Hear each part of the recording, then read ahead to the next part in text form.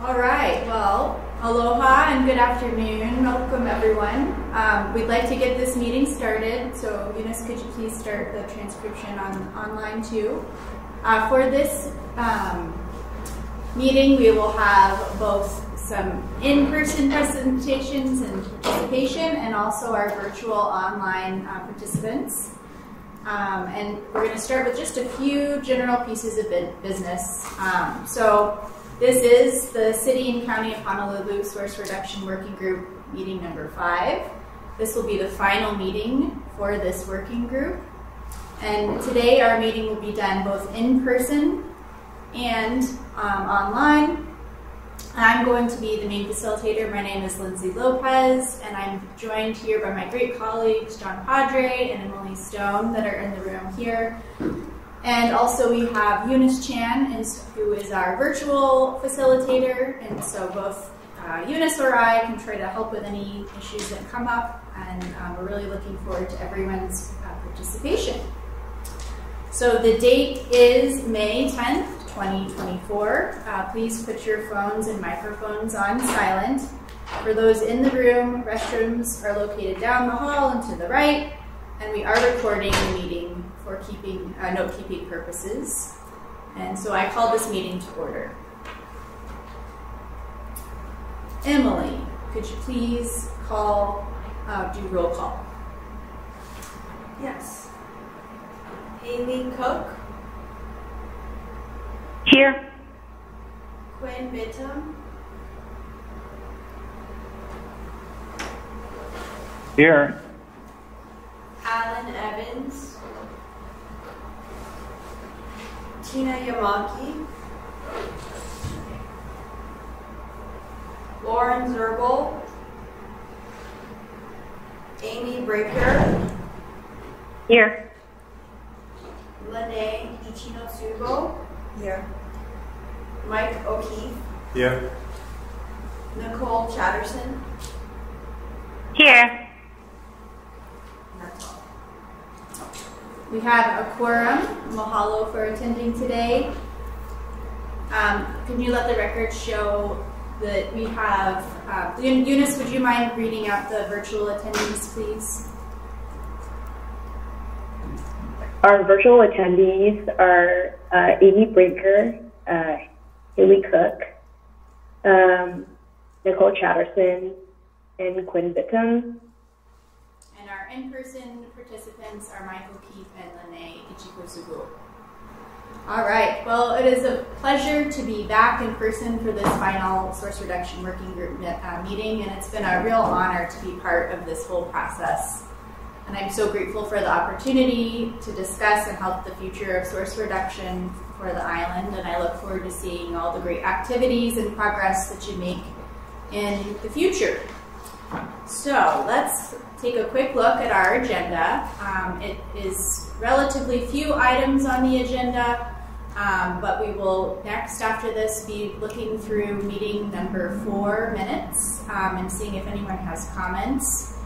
We will then move to discussion of the Source Reduction Working Group final report, and in that part we're looking to hear, we'll go through each of the comments and markups, and the goal of that is to all come to some sort of resolution on path forward, so that in the next agenda item we can actually have approval of that report, which is the goal, and then the meeting will be adjourned.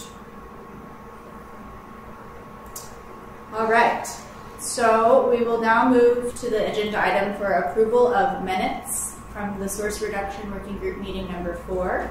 This is both an informational and an actional element, and the meeting minutes were posted in the meeting packet for meeting number 5 at the project website.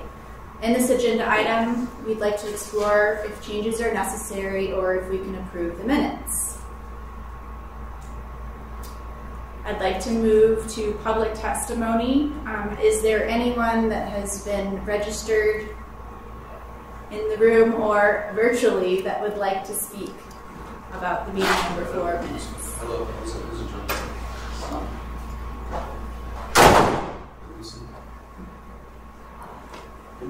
Oh, no one has registered. No one has registered. So are we looking on live TV? Yeah. We are. Hello, everybody. Hello, welcome. We're missing Mrs. Harvey. It's not good. It's not good. One second. Sure.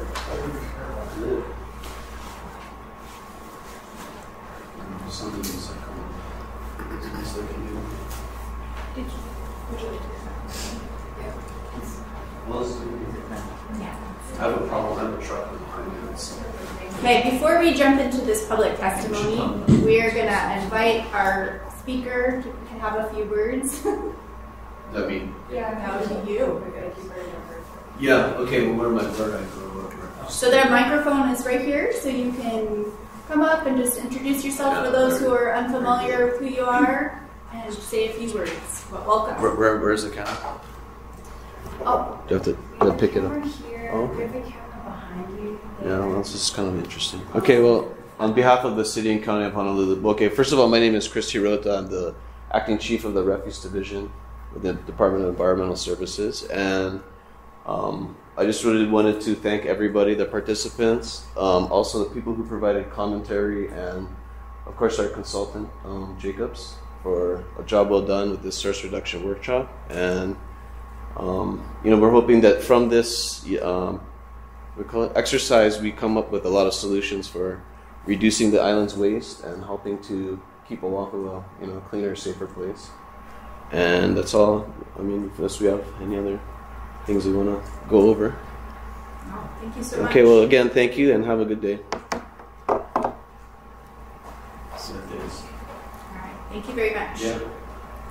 All right, let's return back to the public testimony. It doesn't look like we have anyone signed up, so we'll move on. Lindsay, can't hear you.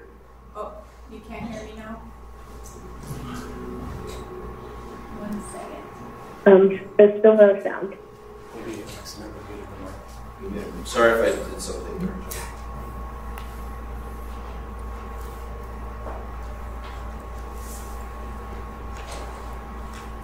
Can you hear us now?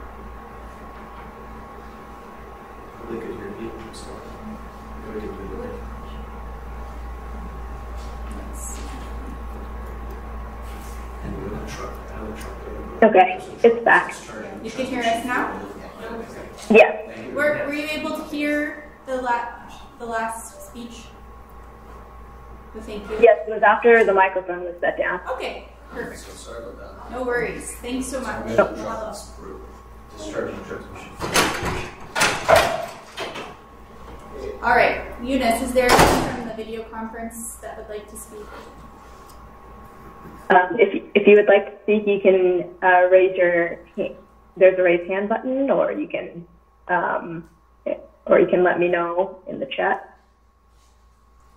Yeah, so members, you had the chance to take a look at meeting number 4 minutes, and I did not receive any comments back from you, but I just want to make sure that you don't have any comments, that we need to make changes, and then we can finalize those minutes.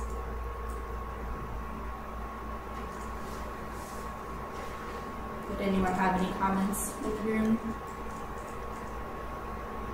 No? Anyone online have any comments?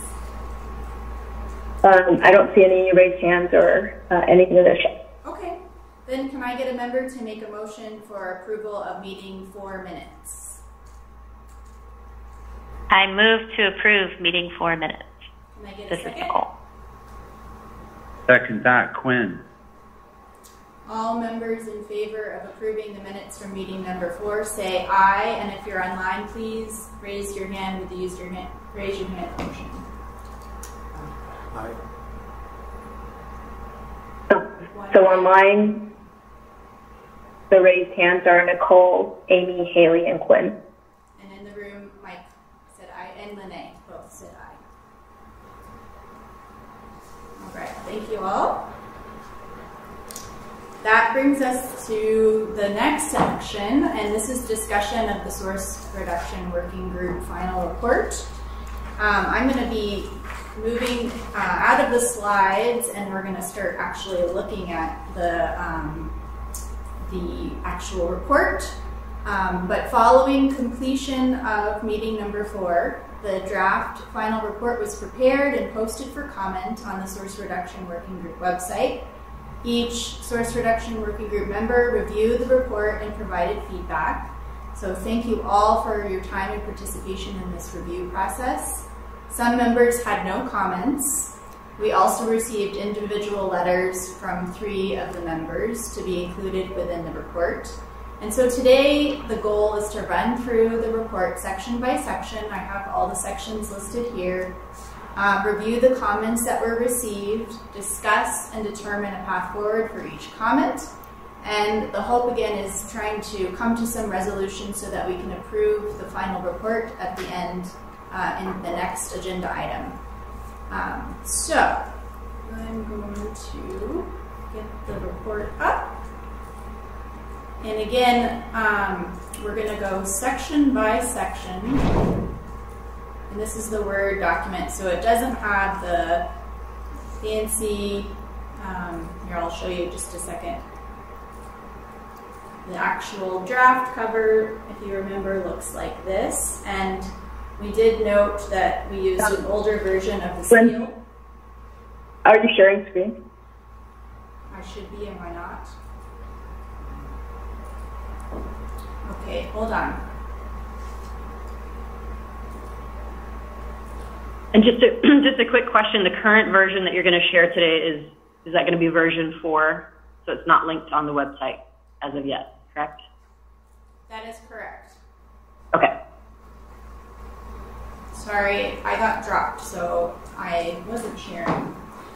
1 second.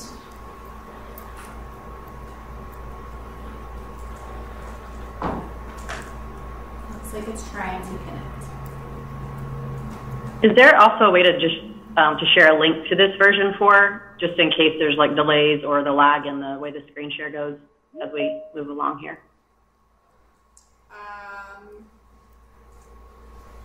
Possibly, yes, but I'm going to have to get it to everybody, and since I don't have... Hold on, I'm going to try the other one and see if that works. We've got a couple of... Cool. Lindsay, Lauren just joined. Hi guys. Lauren, welcome. Good, how are you? Good, thank you. We are on the 4th agenda item, having just a tiny bit of internet connectivity problems here, but I hope to be back on track very soon. Lindsay, would you like me to share screen too? I have version 4 up. You know, Eunice, I've made a few more changes, so hopefully not, but let me send this to you right away, and that way we don't have that problem again.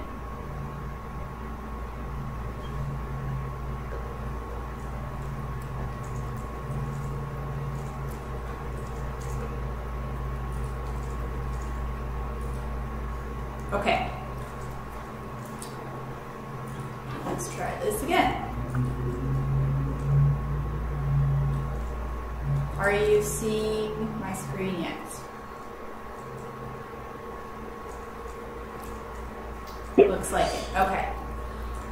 All right, so starting over, apologies for that. This is the cover that you all saw, and the seal has an old seal, so we're going to be replacing that with the latest one, which is very similar, but it has green mountains in it. But other than that, I think that we are keeping the rest of this cover page as is. And then we'll go back over to the Word file. I just need to do some updating of the titles because of this is the final, it's no longer the draft final, and the version numbers.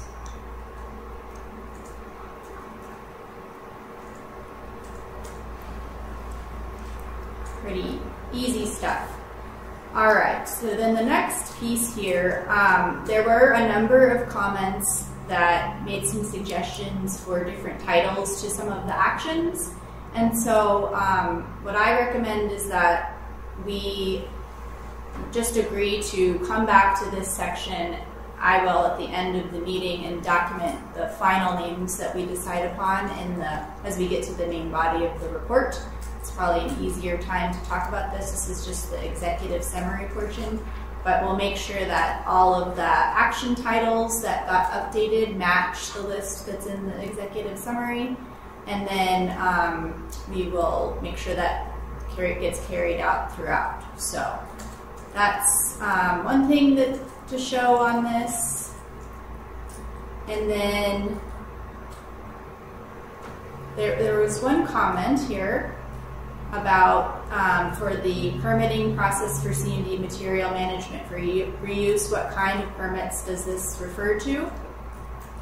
And when we were talking about this kind of streamlining the permitting process, it was the process for C&D and concrete waste recyclers, and there was a barrier for setting up new facilities that would do this kind of work, and so it was streamlining that permitting process to try to help make it easier for a new C&D recycler or concrete recycler to get within the market. So that was the concept behind that. So if we need to do some further explanation of that later on when we actually talk about that action, we can circle back to that. I just wanted to answer that question. And again, we'll sort out what the final title is as we proceed. So I don't see any additional comments in the acknowledgements page.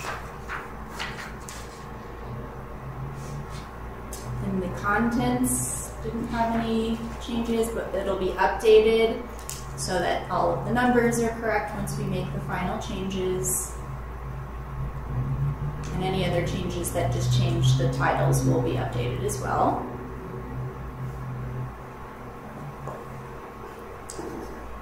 Okay, moving along. I didn't see any changes to the acronyms and abbreviations, so we'll leave those as is.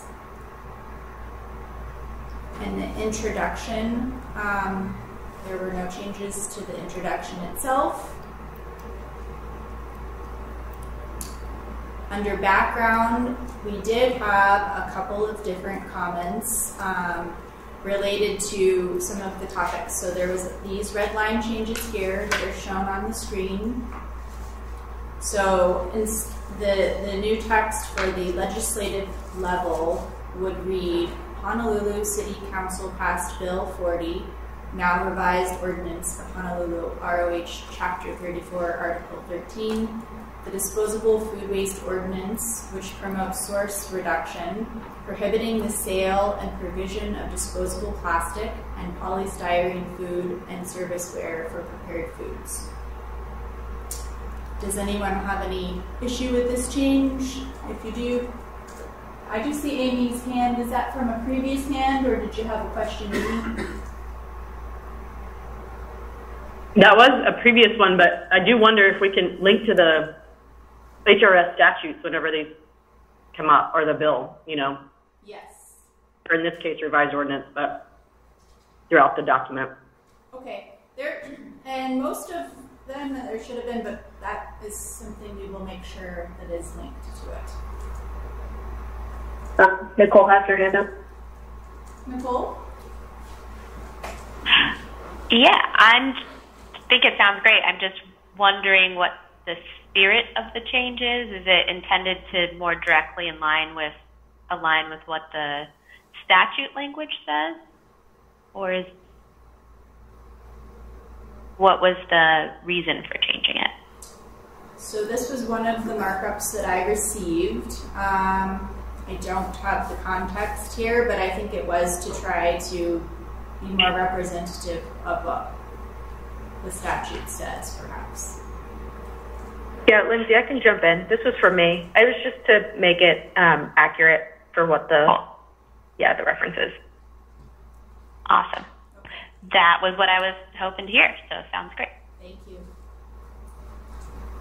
So then there was two other comments on this page, and I'm going to read them. They're a little long, but that way everyone can hear. So this was in related to just this legislative level idea. And again, these are examples of source reduction at various levels, and they were ways source reduction can happen. So the manufacturing level, legislative level, industrial or business level and to consumer level. And so this first comment says, note that the unintended consequence is that many restaurants closed down as the replacement for the disposable foodware was at time double and triple the price of polystyrene ware, and there were limited vendors. Ordering online is not always an option for business as it's not a steady or reliable source. Businesses could not afford the added expense. Businesses respond to the wants of the customers that patronize their establishments, all while operating on a very thin profit margin. They look for cost-effective food containers and utensils that ensure that products are durable enough to protect people from the spills and burns, as well as keep food protected and fresh longer by sustaining appropriate temperatures. We also look for cost-effective products that protect items from breakage and present appetizing products. So I have a proposed response that this portion is intended to just provide examples of different source reduction pathways. And I want to see if you all feel like we need to add additional context. We could add a footnote. One potential footnote would be that the retail merchants of Hawaii would like to raise concern for unintended consequences of actions that raise costs to businesses. How are people feeling about whether a change is needed, perhaps a footnote, perhaps no change? Any thoughts?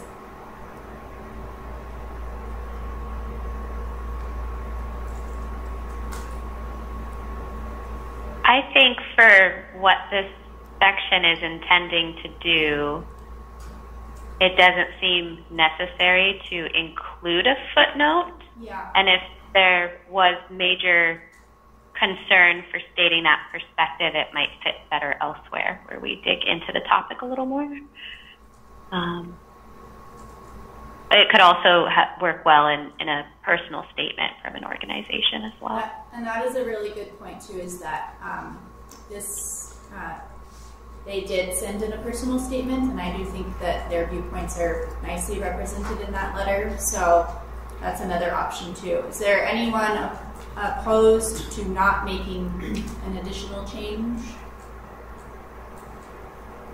The other option you mentioned was to put it in the body of the report. Is there a space that you had in mind? So none of the actions that we proposed were talking about this bill because it's something that's already happened, but perhaps when we are talking about some of the changes to the food packaging, it could be in perhaps the introduction portion of that section. It could be in the portions that are talking about impacts to each of the actions potentially.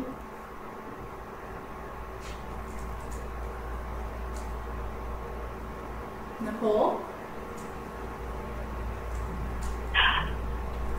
I would then wonder how far down the rabbit hole we go of qualifying everything we've said with additional concerns, and what that would sort of look like for creating a comprehensible report.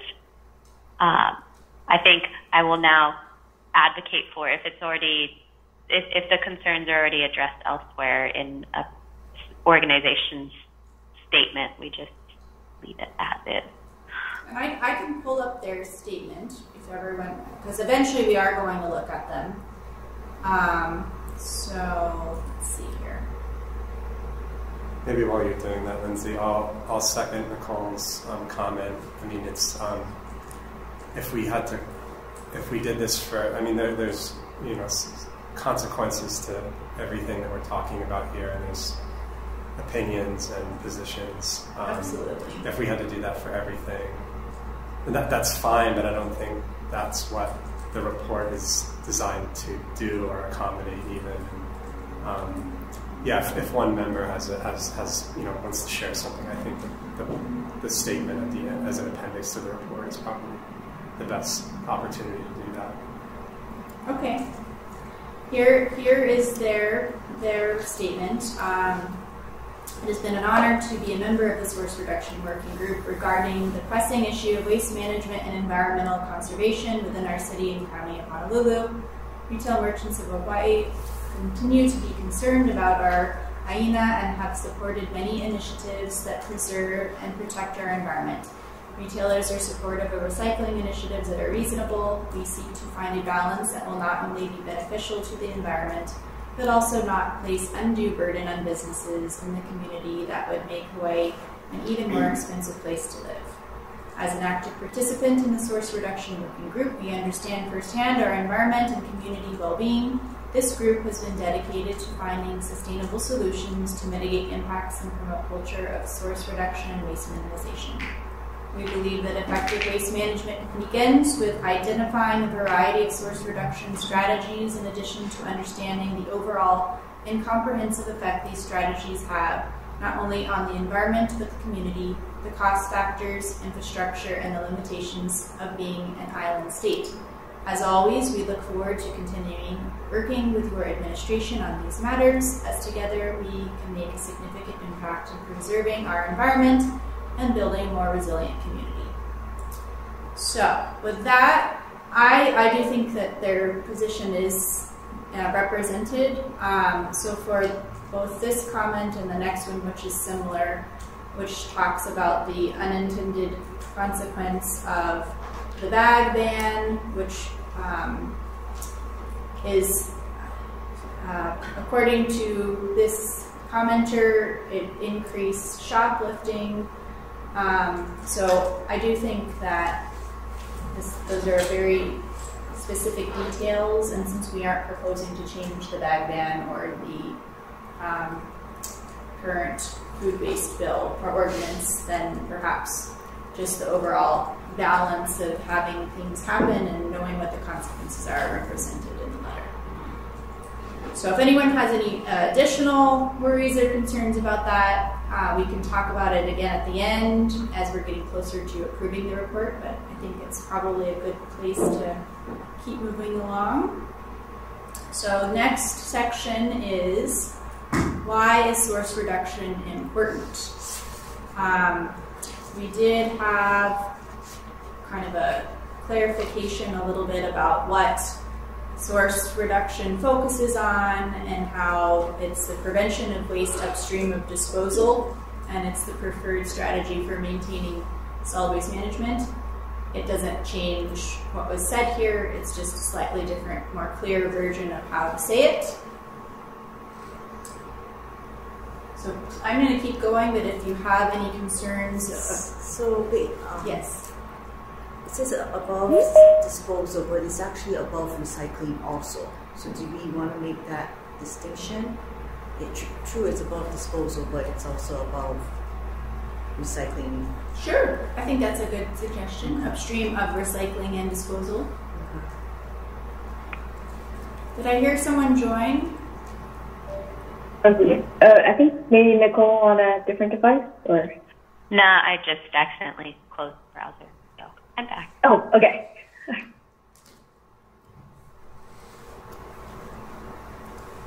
Okay.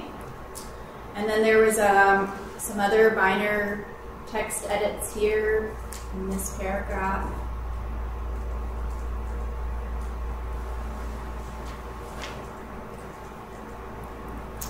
On the next page, there was a suggestion to add "and quantities" after types, since this is talking about the 2017 waste composition study. It provided information about the types and quantities of material present in the waste stream, and then another text edit, and then as well as information on recycling. So that was just an additional piece of information added.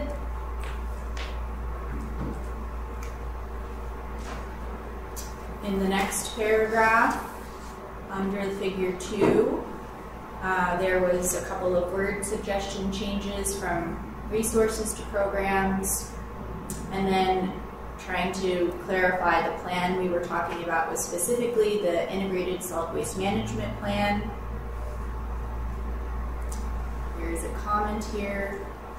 So at the end of this paragraph, it says additional links to background information such as the 2019 Integrated Solid Waste Management Plan update, the 2017 composition study, and other information on source reduction are provided in Appendix F. Someone deleted that. Is there a reason, or was that maybe a rogue deletion?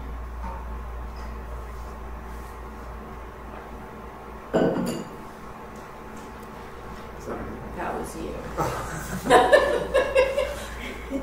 Let me see.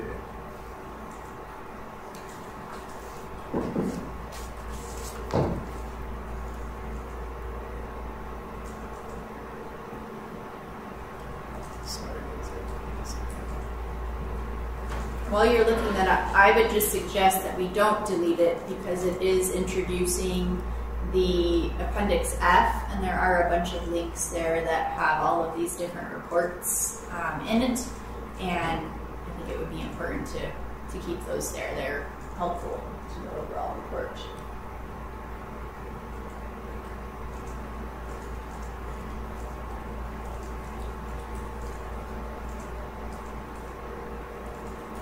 This statement here that you can see my highlights, that was deleted. Maybe that was a rogue deletion. I apologize. No worries. It's easy, and you never know with Acrobat. Sometimes different versions don't translate over, so I just wanted to make sure I didn't miss something. All right, so we'll keep that in. So that brings us now to Section 3, the purpose of the Source Reduction Working Group. And we didn't see any text changes to the introduction part. Under 3.2, we have just some minor word suggested changes here. Now it will read, the Source Reduction Working Group convenes representatives.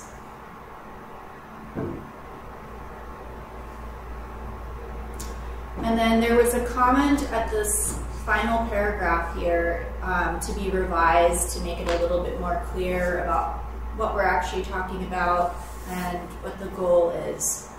And so I made a proposed revision to that. Achieving more source reduction for Oahu will require ongoing discussions and coordination that extends beyond the 1-year appointed term for the SRWG, and will require the participation and support by many additional stakeholders. Source Reduction Working Group members are encouraged to stay involved in efforts to drive more source reduction for the island.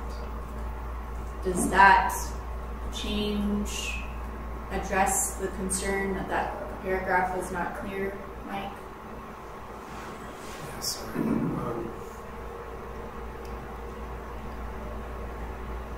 I think so, yeah. I don't want to hold up people, but maybe we can just move on. Okay. We can come back to it if digest it's it a little bit. something we want to tweak a little bit more. Okay. All right, now that brings us to Section 4, which was the methodology. The word eventually was struck. Now it's just but was reduced. And then under the members table for the footnote for Jessica Leorna, it is now been changed to state, was unable to participate in the source reduction working group process after source reduction working group meeting number 3. Just wanted to make sure it was more clear that she wasn't taken out of the committee, it's just she was not able to participate further. For accuracy purposes, can you just remove my title? Because I'm actually rotating, so currently I'm not acting manager or chief. Yes. Just remove it? Yeah. Your many hats. Okay. All right. Thank you. All right, that brings us to 4.2. And this is the process. There, I changed this to be more accurate because this was held between April 2023 and May 2024. So those dates have been added. And the addition of in accordance with Sunshine Law was also added to be clear that we did follow the Sunshine Law protocol. And then this next paragraph has a couple of changes to clarify just the intent of the messaging here.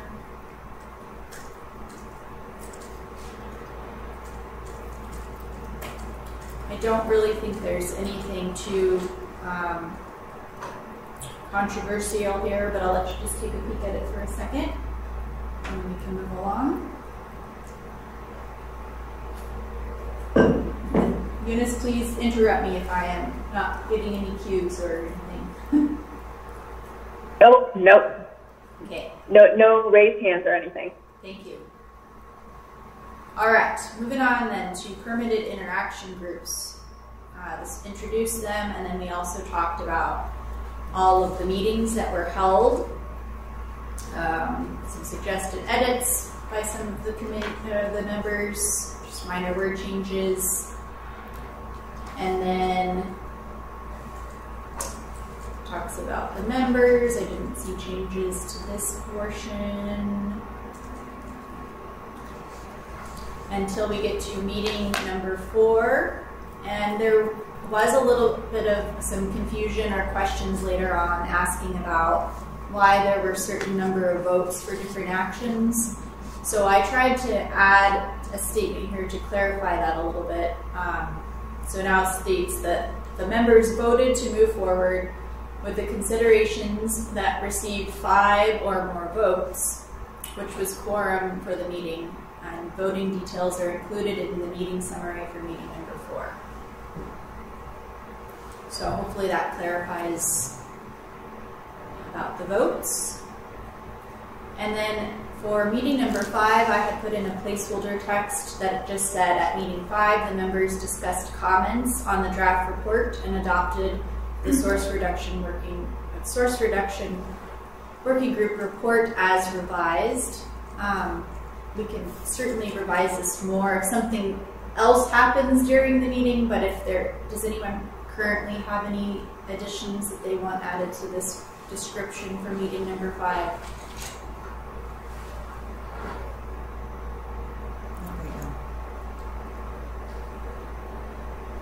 Okay. And any comments from the virtual forum?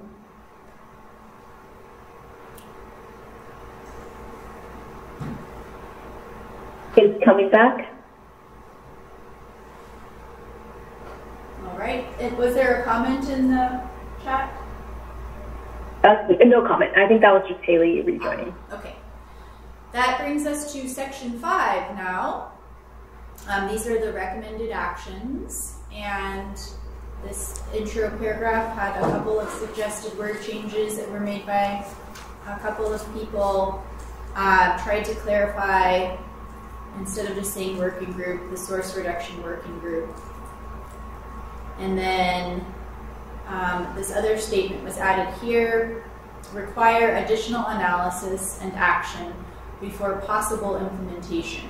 So that was changed for future steps and evaluations to continue assessing feasibility. So just a little bit different spin on that. Same messaging though.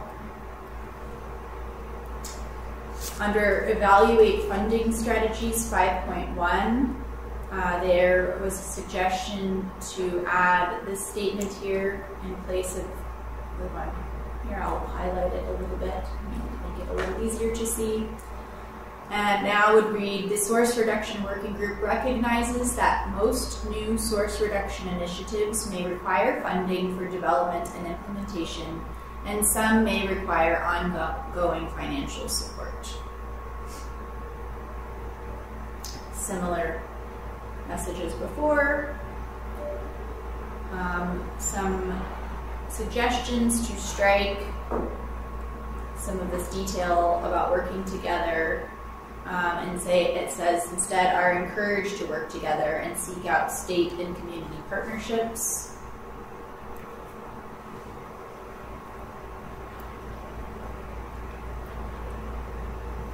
And then I see some minor text changes under section 5.1 1.3, second paragraph.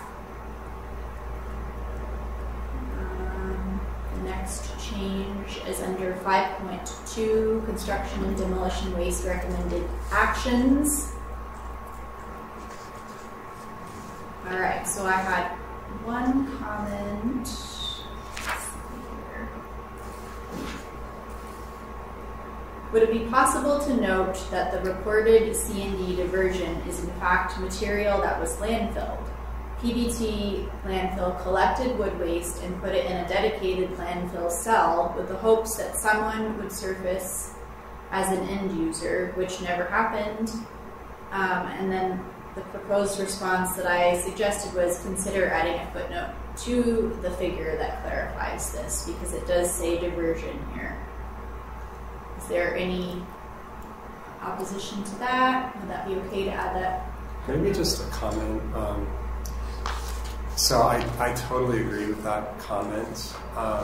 However, I thought that I think they called it like land banking, that waste. I thought that stopped several years ago, Okay. and I don't think they did it. That practice has been had been going on for the window of 5 years that we're looking at right there. But I may be completely wrong about that. But I think it predates 2018. Okay. But if somebody knows better than I do, please, offer that.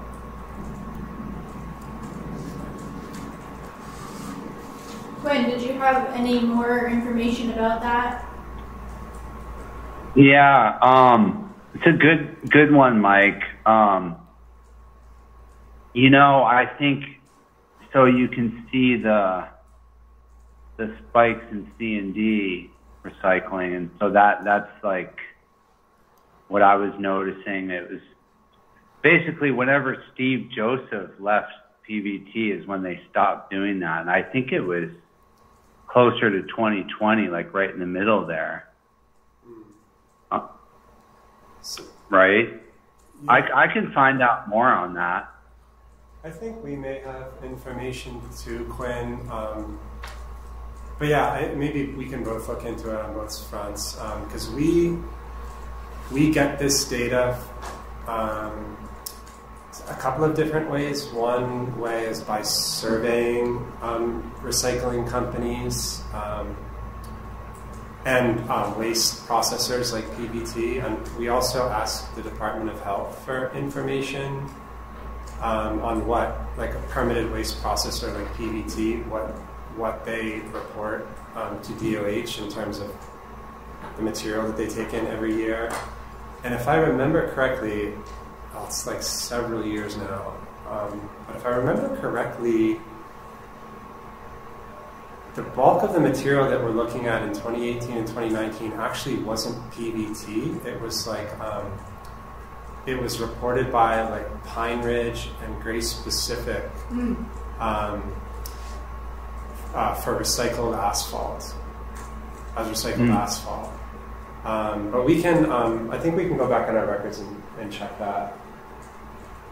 Okay, so how about we do this? We agree to look into that, and if there was a condition that it was actually PBT and it wasn't actually being recycled, we can add a footnote.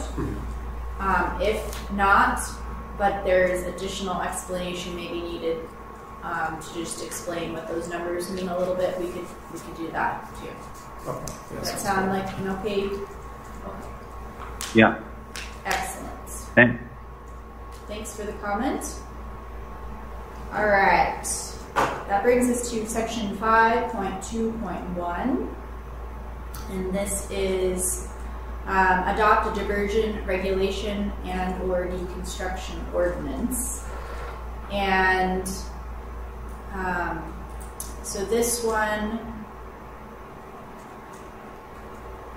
I thought this one had a change title, but I'm not seeing that.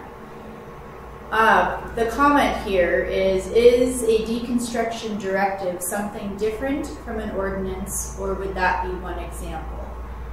And so I suggest that on the next page, let's see, we've got the statement that other county agencies, both within blah blah blah, regulate or track diversion. We could add some text that describes the range of ways that this can be done, and also refers to a good resource with some policy templates. So I found a new resource since doing this report, and we could add that new resource. It has some nice policy templates in it. So we could add that right around here. Oh wait, sorry. Right here, sorry.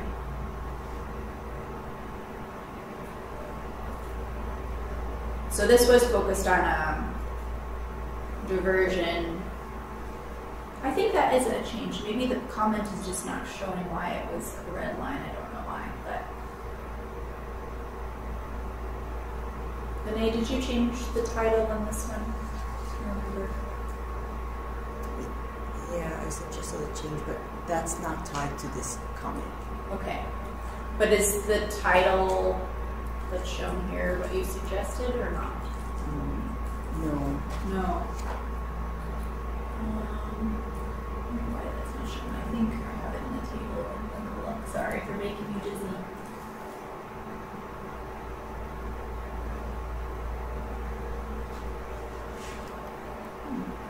Oh, so please edit to evaluate the diversion. Okay, so this suggestion was to evaluate a diversion and/or deconstruction ordinance or statute. That was the recommended text.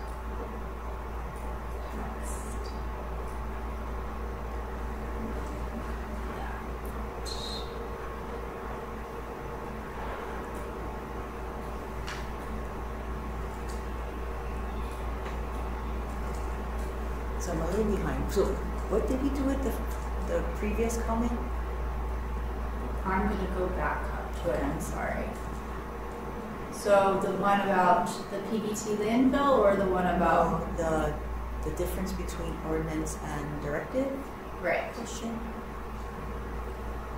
So it was just asking if a directive was a kind of policy option that could be added. Oh, okay. And what was the added language to that, to address that? So, gosh, I'm sorry, this is taking a while to get back there. There we are. Okay, so the comment was, is a deconstruction directive something different from an ordinance, or would that be one example? Something different. And so I just said, in this statement, other county agencies within the state of Hawaii and elsewhere in the United States regulate or track the diversion of C&D waste and deconstruction buildings.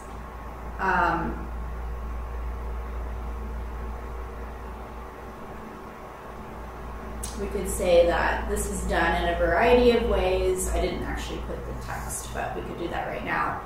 This can be done in a variety of ways, from a deconstruction directive, deconstruction ordinance, tipping, differential tipping, and other methods. And then I was suggesting to add this other resource for some other examples of policy templates. Or just for clarification, I believe there is a difference between the directive and the ordinance. Okay. So, but if you're using it as examples, I think it's fine. But I guess the context makes a difference. So like other agencies in the state of Hawaii and elsewhere regulate or track. So we track, we don't regulate. But yeah, so there's a distinction. So I'm not quite sure. So I know there's a broad range, but... So this is just suggesting that you adopt one of those ways. At least that was the original title. Adopt a diversion regulation and/or deconstruction ordinance. I know that you, there was one comment, here it is, suggestion to change to consider a diversion or deconstruction ordinance or statute. And then in the table, hold on, there was a different comment, which was evaluate a diversion and or deconstruction ordinance or statute. Yeah, I think we brought that one up. Mainly because, like you said, it seemed as though it wasn't quite directed in one direction. Mm-hmm. So I think it still needed to be evaluated. A little more. Yeah. Yeah, I think that's true, especially since we don't know if it's a directive or, or an ordinance. Any issues with changing it to evaluate? What was the other option? Or consider. Or consider.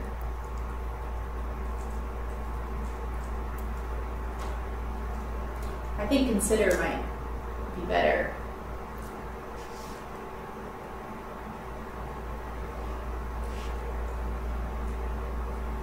And it says, okay, so I'll just change it to this one.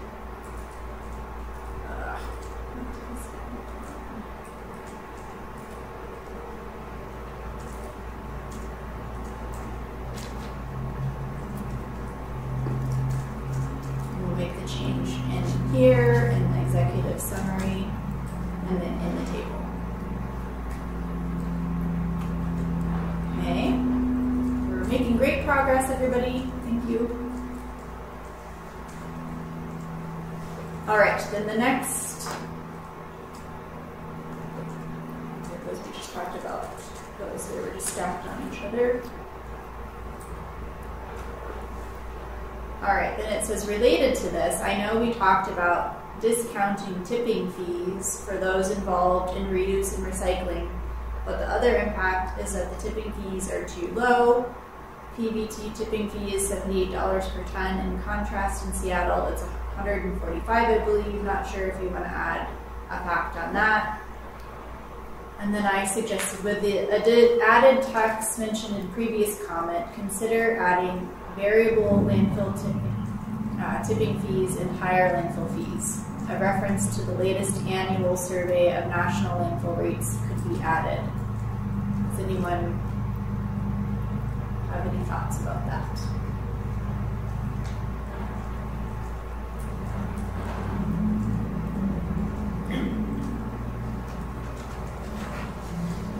If not, I will move forward with that. Did you want to say something? Well, yeah, I mean, I think I just made it's just been an interesting note about the difference in tipping fees as compared to other places. And sometimes there's just a distance. We just see a lot of commingling of recyclable material and dumpsters. It's just easier and cheaper to take it all to the landfill. So not sure what we do about that, but I just wanted to point that out because it kind of fit in with that section. Yeah, I think since we were talking about different ways, it wouldn't hurt to just at least have a reference to some of those landfill tipping fees.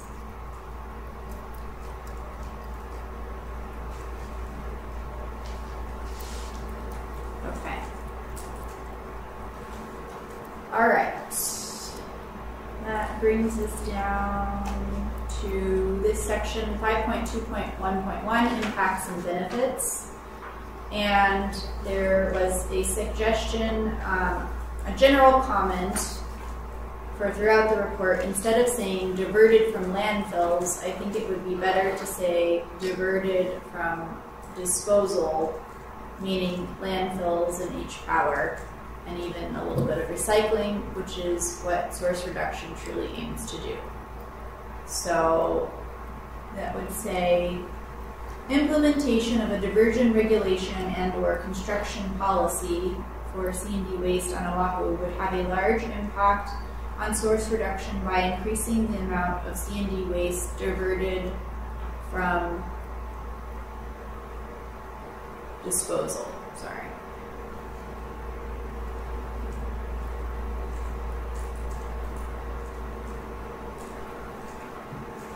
Okay. And then area, there's a question for under examples. It says, in the County of Hawaii, a solid waste management plan is required for all developments seeking an environmental assessment, environmental impact statement, or special use permit. And the comment was, can we please double check that one is not required for the City and County of Honolulu? I could be wrong, but I thought a waste plan was required, although maybe with not as many green elements as the Hawaii County requirements. I was not able to figure out if that was the case. I did look. I didn't see anything screaming at me. Does anyone on the call or in the room know?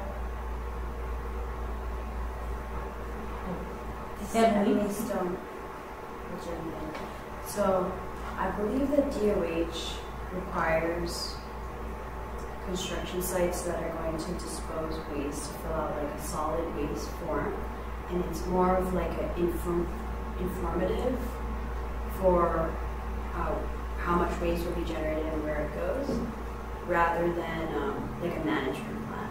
So it's more of like a 2-pager form, just so the facilities can anticipate the level of waste coming in. Okay. And when we were looking at the County of Hawaii, it had a little bit more to it that they were trying, and I think it might have the sections in here somewhere. Yeah, the intent of that is different from what is written here, though. Right. So I think that it's appropriate to add this or not. The purpose is different. If the purpose is for diversion, I think that's the intent, to show how it's waste is going to be managed with the intent of actually evaluating it.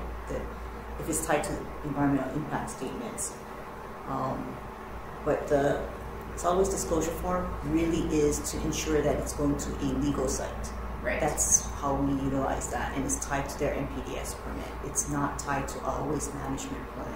Okay. So, so I think the intent is different. Okay, so the way it's written is fine then, I guess. Is whether it's accurate, I'm not familiar with the County of Hawaii's process in this area.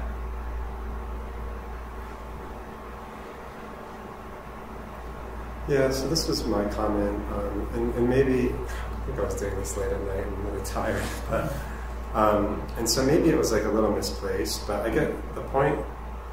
The reason for making the comment was that I think this concept is a great idea. Mm-hmm. And my point was, I don't think in Honolulu we'd be starting from scratch. Okay. I think, and I didn't know about the DOH requirement. I do think, maybe Quinn knows, I don't know, but I do think at the city level, the Department of Planning and Permitting for certain types of projects, maybe it's just like commercial, industrial, it might be for residential, particularly for like demolition projects maybe, because you need permits for demolition. But I was fairly certain that there is a requirement for, as part of the permitting process, you have to submit like a waste management. Maybe it's a plan, maybe it's just information. Mm-hmm. But yeah, again, my point was like it was just to make the point of like we wouldn't be, for something for Honolulu, we wouldn't be starting from scratch. There's already like a requirement on the books addressing waste from project sites, and that could be something that we could build upon for to do something more sustainable. That's helpful. Yeah. Thanks, Mike. So for the Honolulu permits that we pull, there's no plan requirement. That would be great, and maybe, it's possible that there's something, that's been established but just isn't enforced or, relayed, because, DPP's had a hard couple of years, so that might be interesting to see if there is some system in place that could just be brought to the forefront, and the plan checkers could start requiring that. Yeah, that's interesting, Quinn. So for, not to sidetrack, but like for the demo projects that Reuse does Reuse do the permitting for the demolition, or does the homeowner or the property owner, or how does that work exactly? Sometimes sometimes it does. Occasionally there's an architect involved that does it. Okay. And for when you do it, I guess what sort of information do you have to provide, if any, about where the material that you're taking off site is going? Nothing. Wow. Nothing. Interesting. Yeah. In fact, EPP has a foreign permit for demo, and it always says all the material is going to PVT. I'm like, well, that's not true, but thanks for the permit anyway. Okay. Yeah, that's a good target area, I think. Okay. Do you feel like there's any text changes? Yeah, because I think it like brings, for people that aren't thinking about it, it starts to, change the mindset of contractors and folks that need to be starting to think about like what are their responsibilities and opportunities for waste reduction. Even if it's not like you have to do this, it's like maybe you're required to submit a plan. So at least it gets it, out into the general industry more.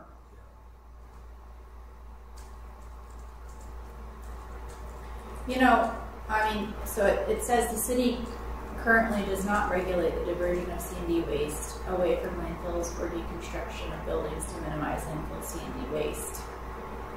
You could say something about, however, looking at the existing, permit requirements, maybe is a place to start from, and it could be expanded upon to provide, more diversion or something like that.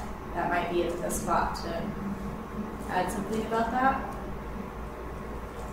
Yeah, it's certainly, if there is something in place, it's certainly easier to build upon something, I think, than try to create something new. I'm still wondering, I absolutely take Quinn's word for it, but I could swear that I've come across a project before, and maybe it's like a larger commercial, industrial, and maybe it's just new construction where I thought a waste management plan is required. I don't recall, and I should know the answer to this, but I don't recall, certainly no diversion requirements or reuse requirements or anything like that. But I did think that the contractor was generally required to report on how the waste is being managed. And if I'm correct and that is the case, then maybe that's something to build on. But if I'm completely just spacing on this, then that's a huge opportunity. Okay. Yeah. All right, I think you're right. I think in some Mike, it could have been a lead project, or sometimes with government contracts they ask for that, a waste management plan. Yeah, because LEED does require that. Yeah. Lene, what were you about to say? No, I was going to say that I've seen that too, but I don't think it was tied to a demolition permit. I could be wrong, but I thought it was tied to some sort of a land use permit or something like that nature. But I don't think it's across the board. Okay. From what I've seen. All right. Well, I can try to add some generic language just to say that you could start looking at what is the current requirements for contractors related to waste and build on that. All right. That brings us down to here. Let's see.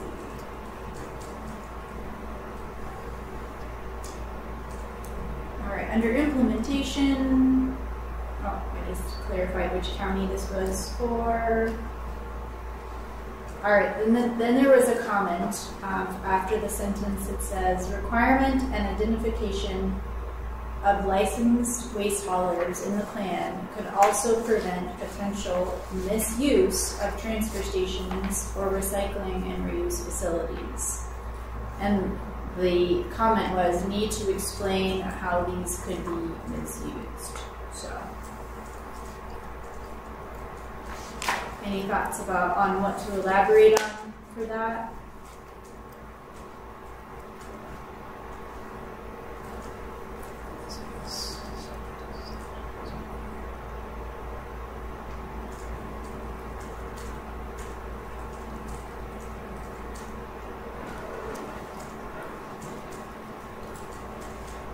So this was my comment, but now I'm trying to remember why I made it.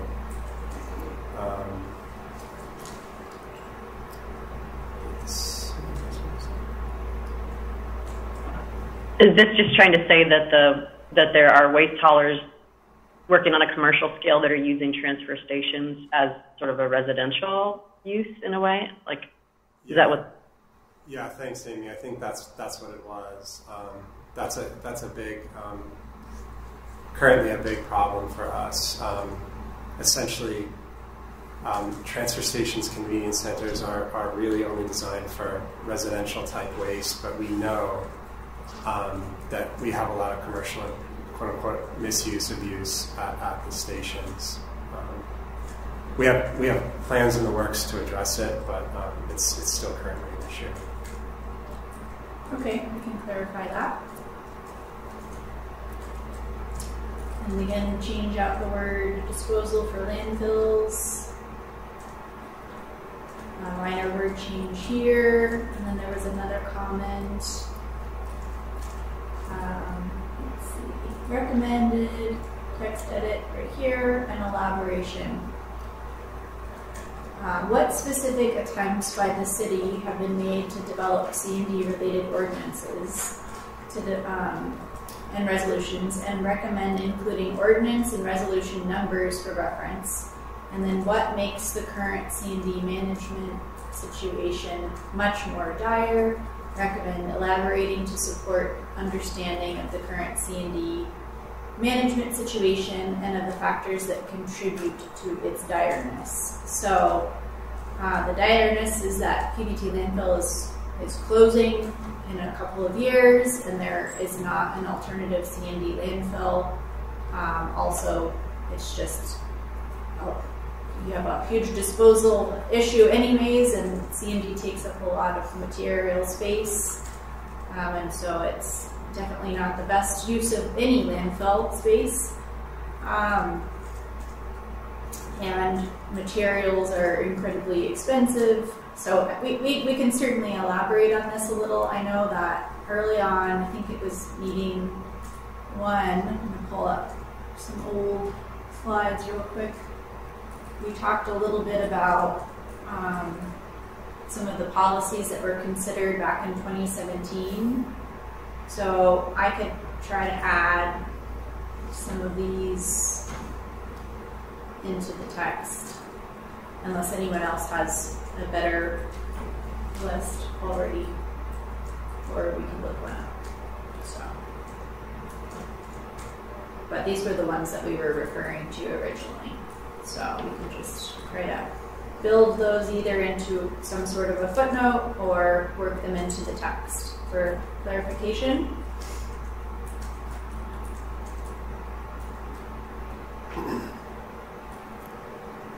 And then add some context about why the situation is so dire. Any issues with that? No? Okay. Another minor text change here. And then that brings us to section 5.2.2. All right, and this item here that's highlighted, and it says, as a potential solution, industry stakeholders and city agencies could work with the state to streamline and simplify the permitting process for C&D material management. And then it says, please describe the problem mentioned here. And again, this was just those contractors, the when a new recycling for C&D or concrete processor wants to come online, it's very difficult, and it's kind of keeping them from joining the system. So I guess that's my confusion, because we keep talking about reuse, and then, but the whole solution here is on recycling. So we don't permit reuse facilities that reuse materials for its original intended purpose, like doors and windows and whatnot. But if you're going to process the material into something else, then we consider that recycling and we permit that. So the title is for reuse, but we only talk about recycling. So if there's, and I wasn't part of the PIG, so I don't know what the discussion was. Was there any other permitting problems that the reuse side? I think it was talking about like cement recyclers, and so it's recycling, not reuse. However, you are still reusing it, though, right? So like you're segregating the material from cement, and then it's getting reused in a different way. It's being processed into another form, so it's recycling, not reuse. So other permits that could be utilized for reuse facilities could be like zoning or land use permits, special use permits, that kind of thing. Okay. So if there is no problems with that, and we want to focus on recycling, then can we talk about recycling? I know this is a source reduction working group, but to me the transition of the terms is misleading and confusing for me, or at least for me. I don't know about others, but that's... What about just having, say you have a big demolition and you have a lot of kinds of materials, and all of the C&D is taken, say it's taken to a processing facility, right? Some of those materials might be recycled, but some of them might be just reused, but you would still get a permit to cover the activities of taking the material, segregating it, and then figuring out where it goes from there, correct? So if Alan's not on. He's the one. So Island Demo does that. They take material, they salvage, and they take. We consider them a transfer station. Right. So materials handling. I think he's the one that brought this up. So I think he's thinking that there is a. Yeah. So area. if I guess I'm hung up on the term reuse. Okay. So maybe if we can say for expand it a little bit more. I know it's outside the scope of the report, but make that clarification that it's processing, recycling, and potential reuse for solid waste management or something of that nature, because we permit all the solid waste management. Okay. Yeah, but it's not specific to reuse. Can we just change it to processing, because then it can be open to what does that mean, right? It could be recycling or reuse. Reuse would it be? I'd want to be careful too that we don't have this is obviously a good idea. I think it's a good idea. I think so but it's just a little bit of a scope creep for our group. I think I recall Quinn raising the point about how. So Alan certainly talked about this, but also Quinn mentioned, and please feel free to correct me if I'm wrong, Quinn, about how it's difficult to have space for large influxes of material, like when a hotel closes down, for example. Right. And just kind of scale up for that, but then scale back down, and so space is a problem. Yeah, and I kind of even remember talking about the permitting for, but I think I recall it being more in the context of I guess it doesn't, in the context of reuse, but I guess to Lene's point, they really don't permit reuse operations, but maybe maybe it was more so a transfer, a material transfer facility, now that I'm thinking about it. Not so much a processing operation, which would be permitted. That would be permitted, I think. Where materials being unloaded onto the ground as soon as it hits the ground, I think is one of the times it gets regulated. So if we change it to streamlining the permitting process for C&D material management. Transfer, or I don't know. That's probably. Or, sorry, go ahead. Well, or it's C&D material recycling. Is that, maybe it's just, maybe using the word reuse there kind of confuses things a bit.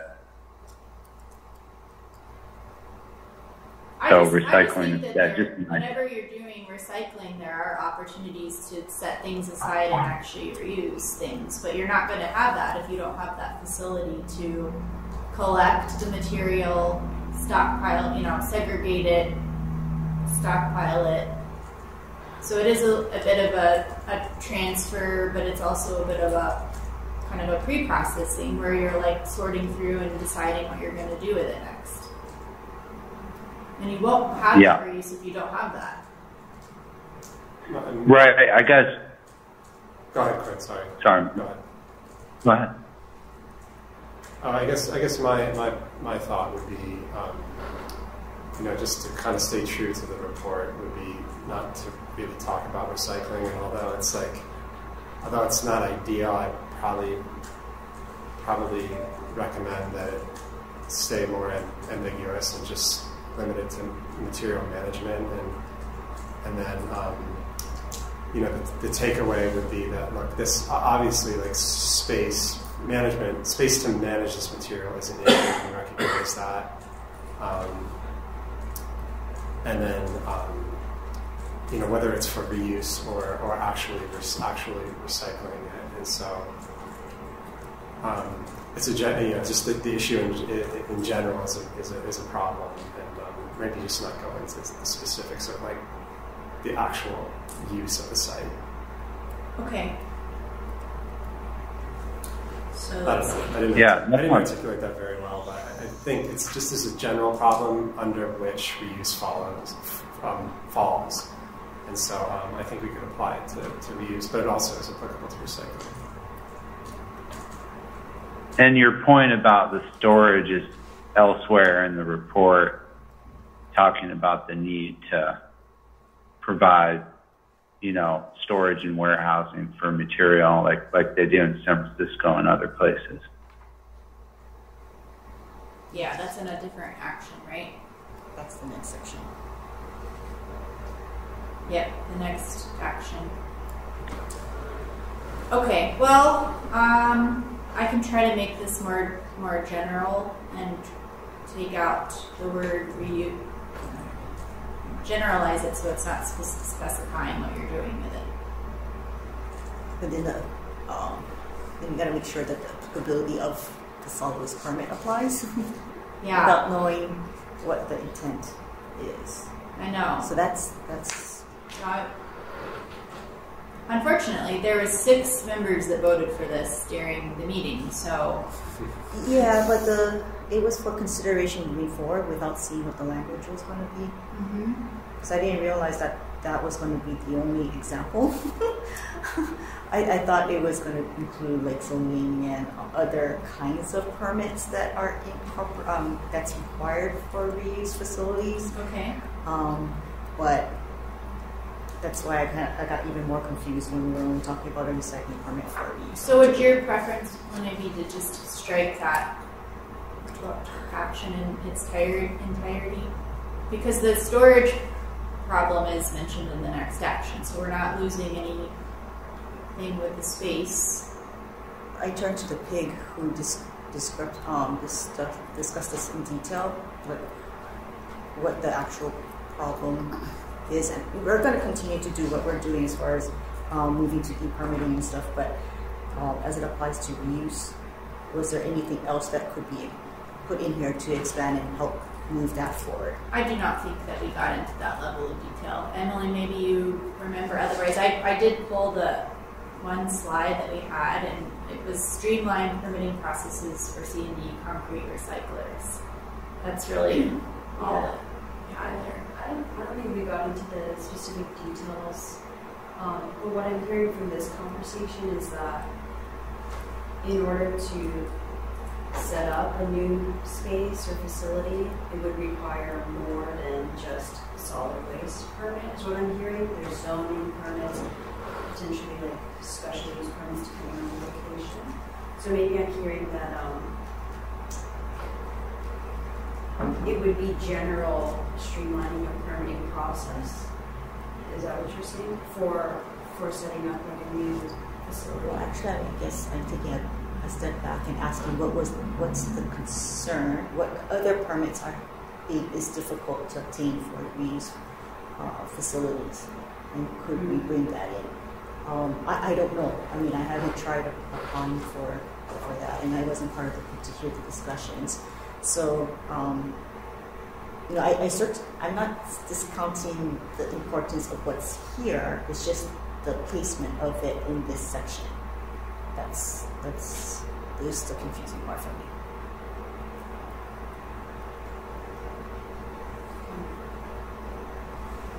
Yeah, I'm not totally sure. I guess something that's sticking, or I'm remembering, is Alan mentioning like education as a in terms of like the permitting process itself doesn't necessarily need changing, right? Like from a DOH perspective, but perhaps like the educational side to educate. Just make it easier. In the industry, yes. Yeah. So what are ways to make it easier? Do people understand what the permits are? Do they know how to apply? We usually meet with them. Okay.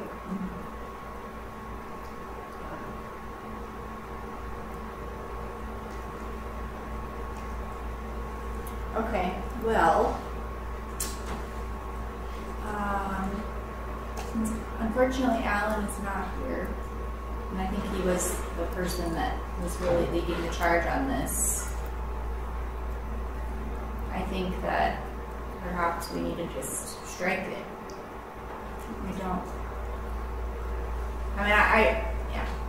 I'm feeling a little conflicted because I feel like you have to have places to accept material in order to be able to reuse it, and that is a barrier because he's saying that there aren't enough people doing that. But without the specific kind of permit, I'm not exactly sure.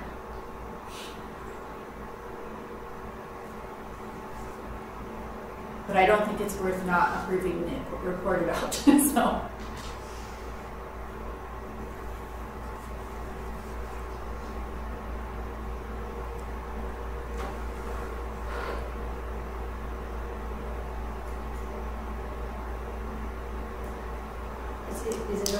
I'm sorry, I know I'm not part of the group, but I wonder if it's okay to write something more about like exploring this.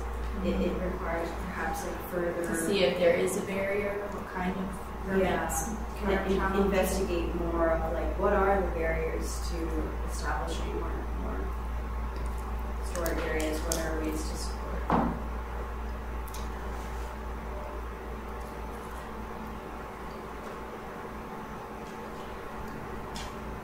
I do think that the next action does talk about staging and storing areas, so that at least that is covered.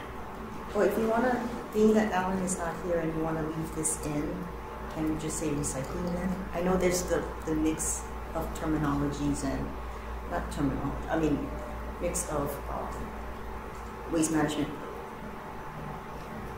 priorities, but as long as it's consistent in this section and it's not recycling or transfer stations or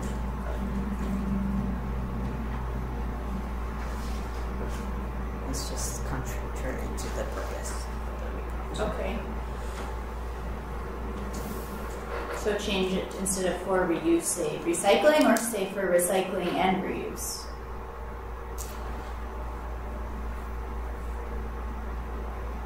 Because I really do think it's like there is like, even at recycling facilities, you have opportunities for reuse. Okay, so what if, I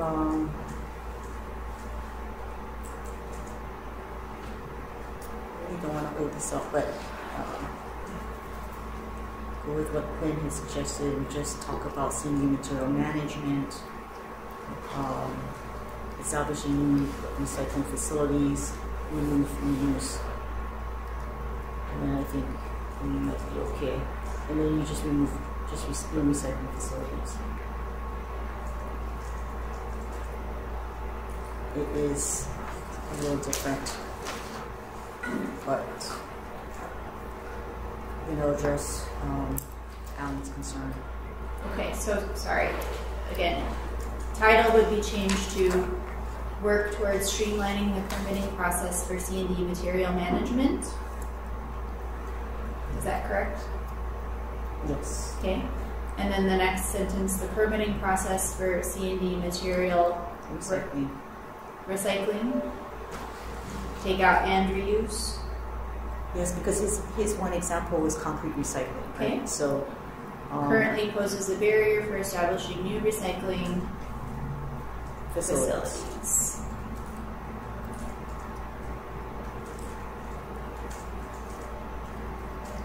Okay, thank you.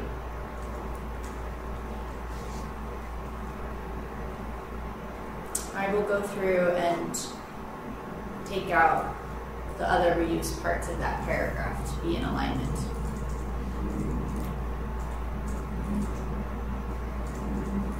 That's a little note.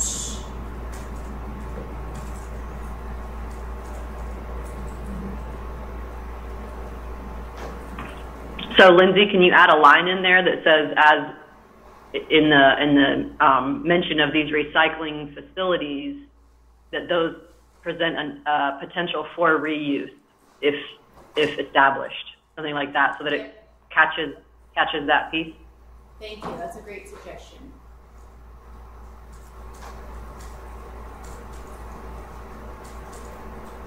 Thank you. All right. I think we can move on to the next item. That action does not have any markups to it. Moving along. All right, and then now we're down to 5.3, which is the photovoltaic panel waste recommended actions. Throughout this section, there was a couple different ways these materials and metals were discussed. Sometimes it said harmful, sometimes it said dangerous. I can't remember. But anyways, we've just taken those extra words out, and it will now say toxic metals.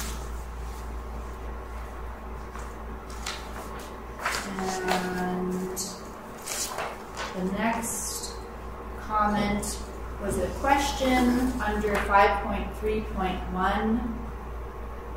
Under the panel installers are encouraging owners to replace their panels before the panel lifespan is over, to install newer high-performance panel technologies. And the comment that was added was, why?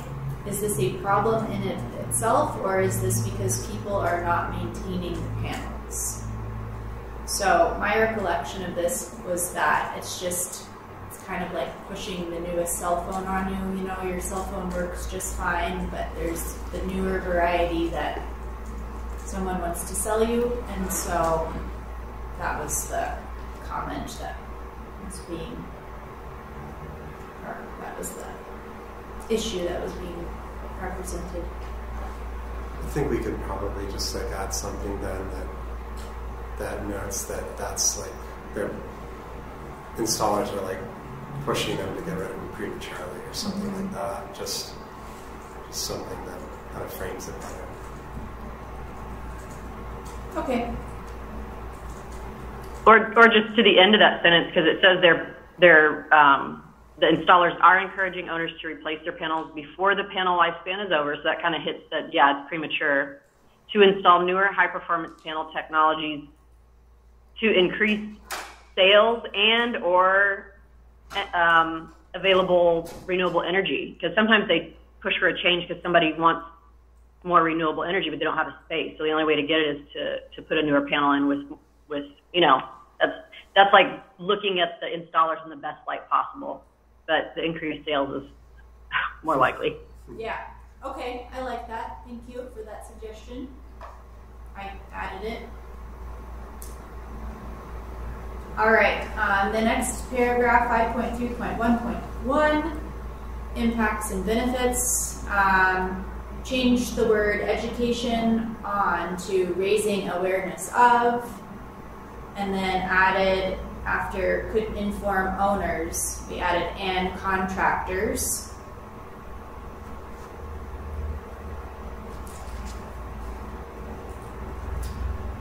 Okay. And then the next edit, again, was around toxicity, so we took out the word environmental. And then there was a comment that was a kind of a question, are there reuse programs for, oh, hold on, please do not restart.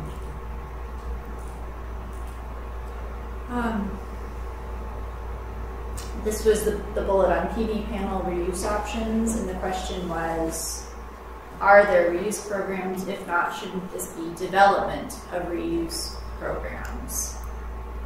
So, Quinn, you have some reuse programs, correct?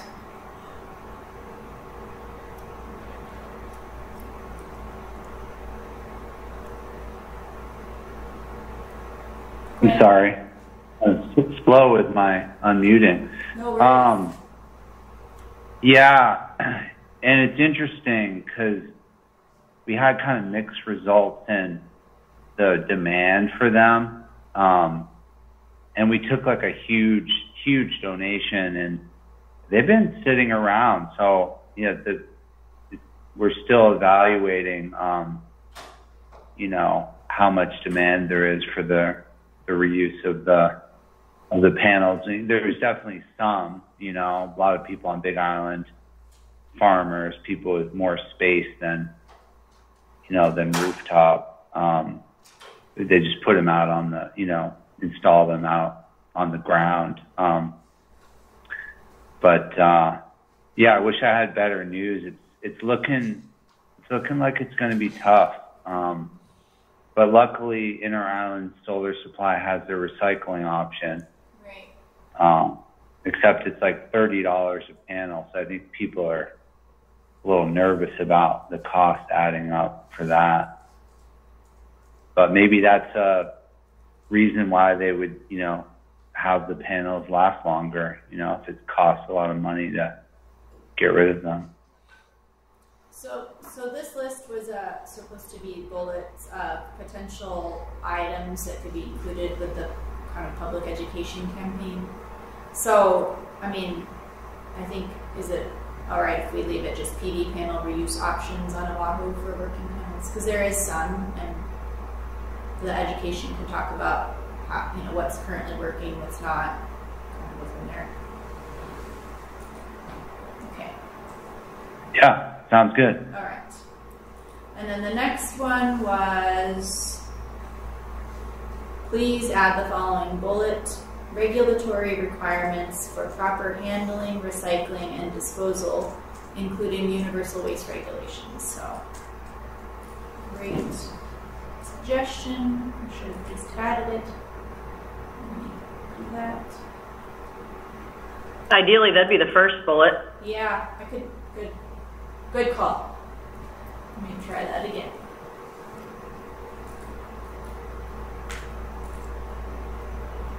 All right.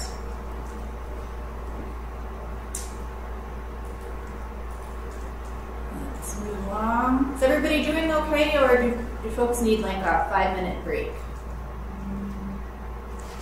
We're making great progress. Way better than it appears, because most of the rest of the file, I think, is a lot of appendices. So, everybody doing okay? All right. Well, let me know if you need a break. All right. Moving down the file.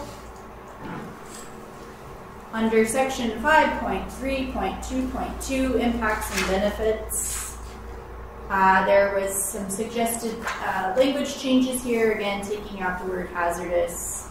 And then in this sentence about mid-paragraph here, it used to say, managing the PV panel waste stream protects the environment. Suggested change now is managing the PV panel waste stream in a manner that ensures toxic material is not released into the environment. Good suggested change. Any issues with that? Okay.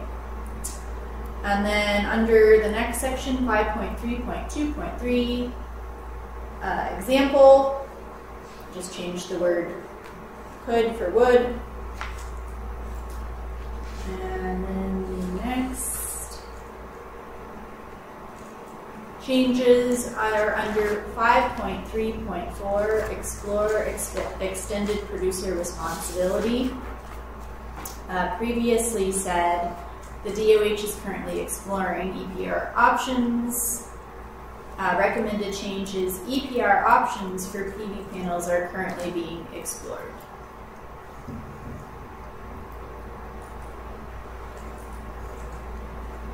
Okay. And then moving down the list, under 5.3.4.3, again, the DOH is being replaced with the words city and state agencies. So I just wanted to clarify that a lot of the work is also being done with State Office of State Energy Office. Okay. So there's been a number of bills also in the legislature that has been brought up, that brought both of our agencies and others, not just us, but so I just want to make it clear that it's not just, it's multiple state agencies working on this, it's not just one. Okay, I think that's great. So does your suggested edit cover your concerns, or do you feel like you need more? No, I think it's fine. Okay. I just wanted to clarify, explain why we're doing that. I think that's it's not that we don't want to be a part of it. We are a part of it. It's just that there's other agencies. More than just you. It's just not. It's more than us. Okay, perfect. So those two changes have been made in the file, and then moving down the list, that brings us down to section 5.4.1, support. Well, excuse me, it originally said initiate reusable container and mobile washing program. There was a recommendation to change it a couple different ways.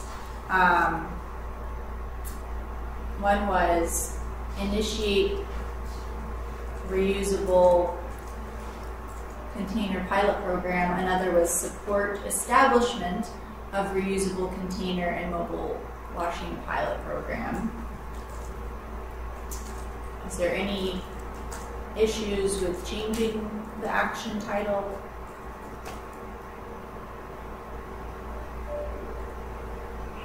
I mean, I hate to wordsmith by committee. It's probably one of the worst things ever. But what I would say here is that support establishment, the recommendation here should just be establish reusable container mobile washing pilot. If that is the recommendation, that's right. I mean, that's support establishment is.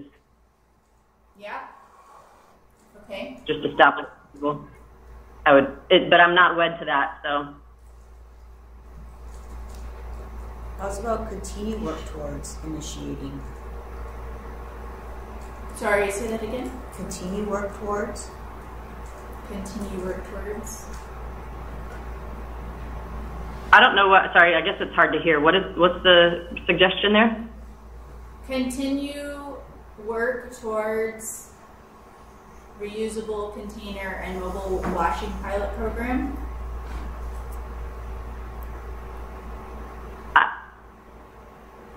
I don't care.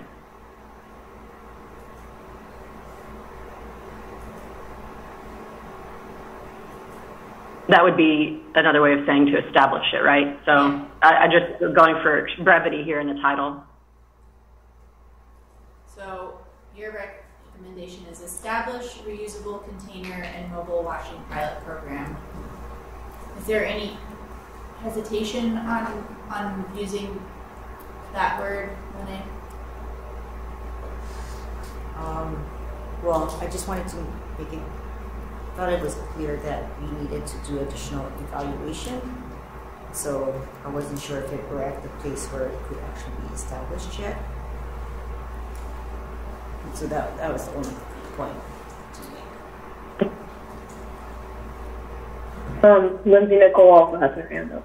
Oh, sorry. Nicole? Hi, can you hear me? My headphones just stopped working. Yes. Your sound's good. Okay.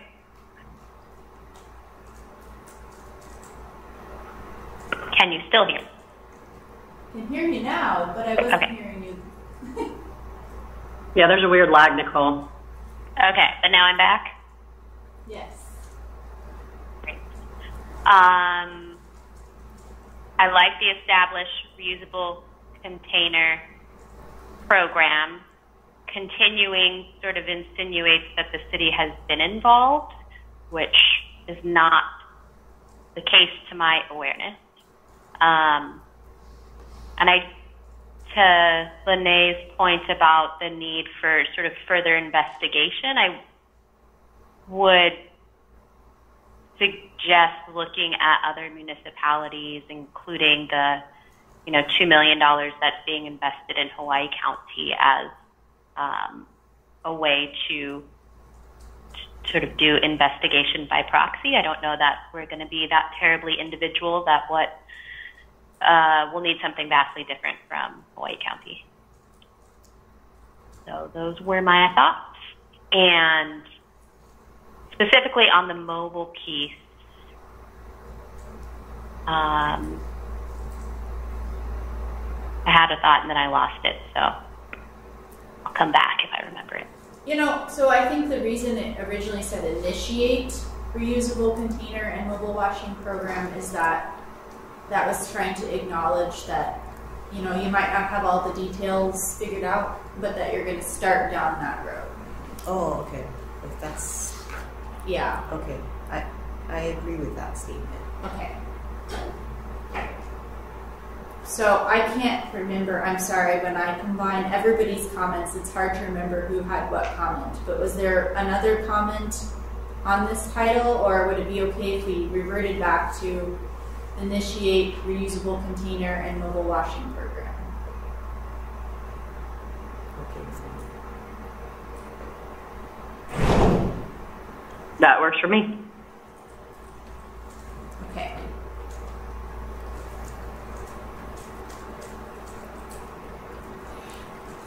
And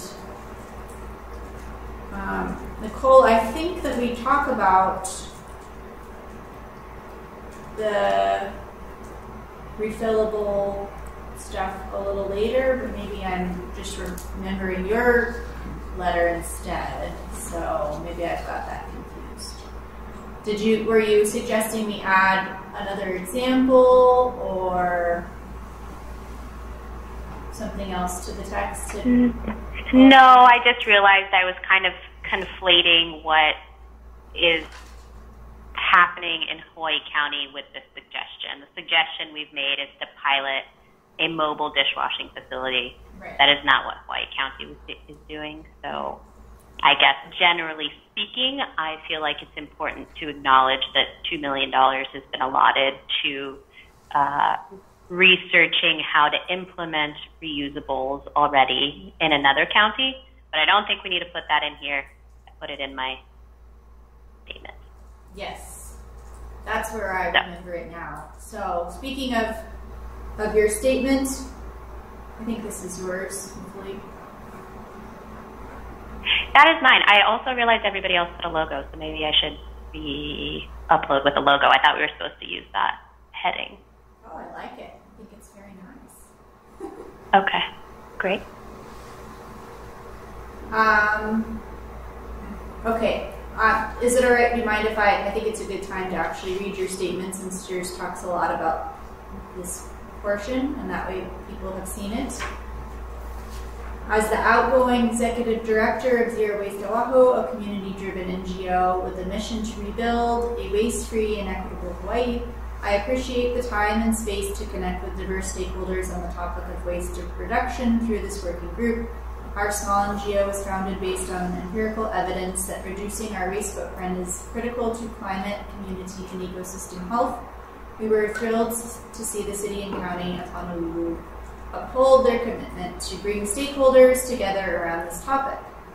The working group could not feasibly and thoroughly consider the cost-benefit of every action that the city and county of Honolulu could take or support to ensure less materials are entering our landfill, incinerator, or overburdening recycling systems.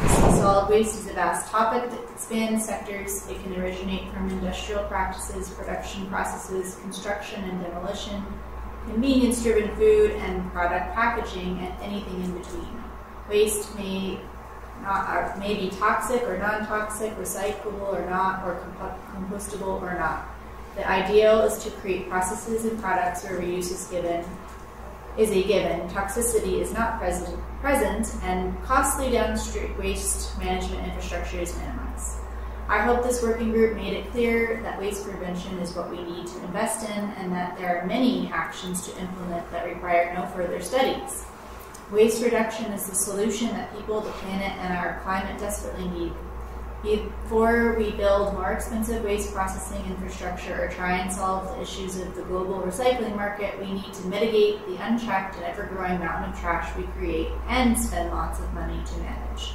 That way we can create composting, recycling, and other waste management systems that are optimized at a scale that has the least amount of burden on frontline communities. Zero Waste Oahu has largely focused on solutions and policy to packaging and product waste from fast-moving goods, including convenience items and a food product packaging.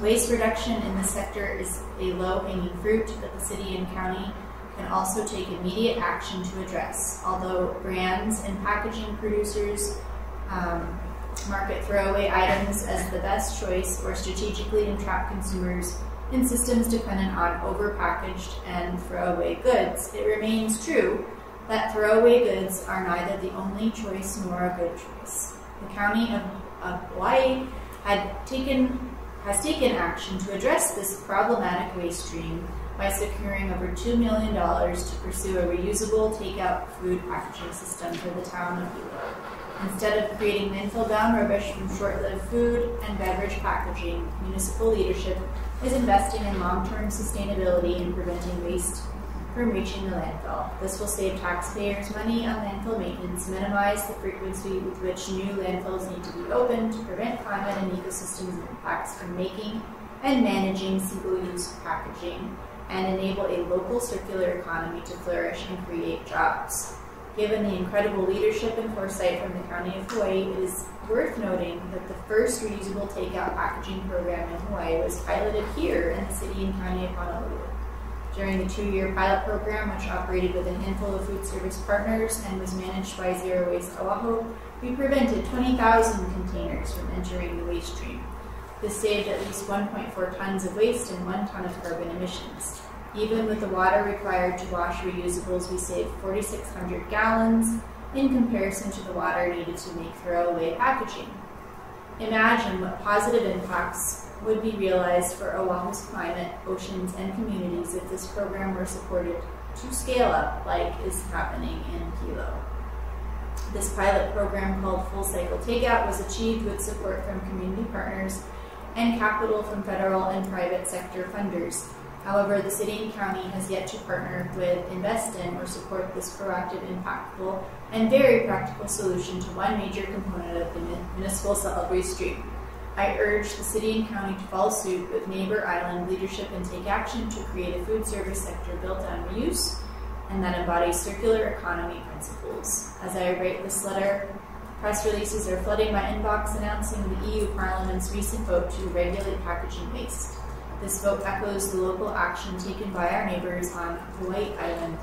Packaging reduction and reuse programs have tangible and proven impact, and we don't need more working groups to discuss the solution. Reuse is being readopted around the world as well as in our own state. It is time to move beyond managing a burdensome amount of trash and take decisive action to proactively reduce our waste stream. With appreciation and gratitude, and the majority to share some final thoughts. Thank you. All right, so thank you for putting those thoughts together, Nicole, and that will be one of the letters included in the appendix. We will look at the last letter that we received in a little bit. So that brings us, to a couple of recommended text changes. So that, let me just take a quick look here. A few clarifications I think were made to this text. And for this unfortunately part, it was that the original framing insinuates that the disposable takeout containers used at large events are non-compliant. So the new text would now state, the DFO restricts the use and sale of disposable plastic foodware, example takeout containers, and disposable plastic serviceware, example takeout utensils, provided by all food vendors and business operating within the city and county of Honolulu. Large public events, even when using compliant disposable takeout containers, still generate large amounts of single-use waste. Any issues with changing that text as shown?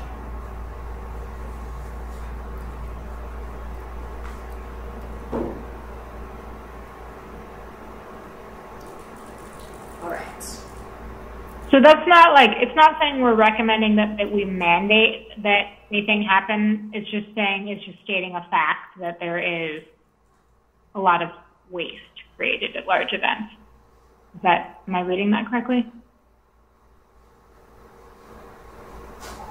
Is that what that is? Yeah, that's my read. Okay. Too. All right, that's fine. Thank you. Yeah.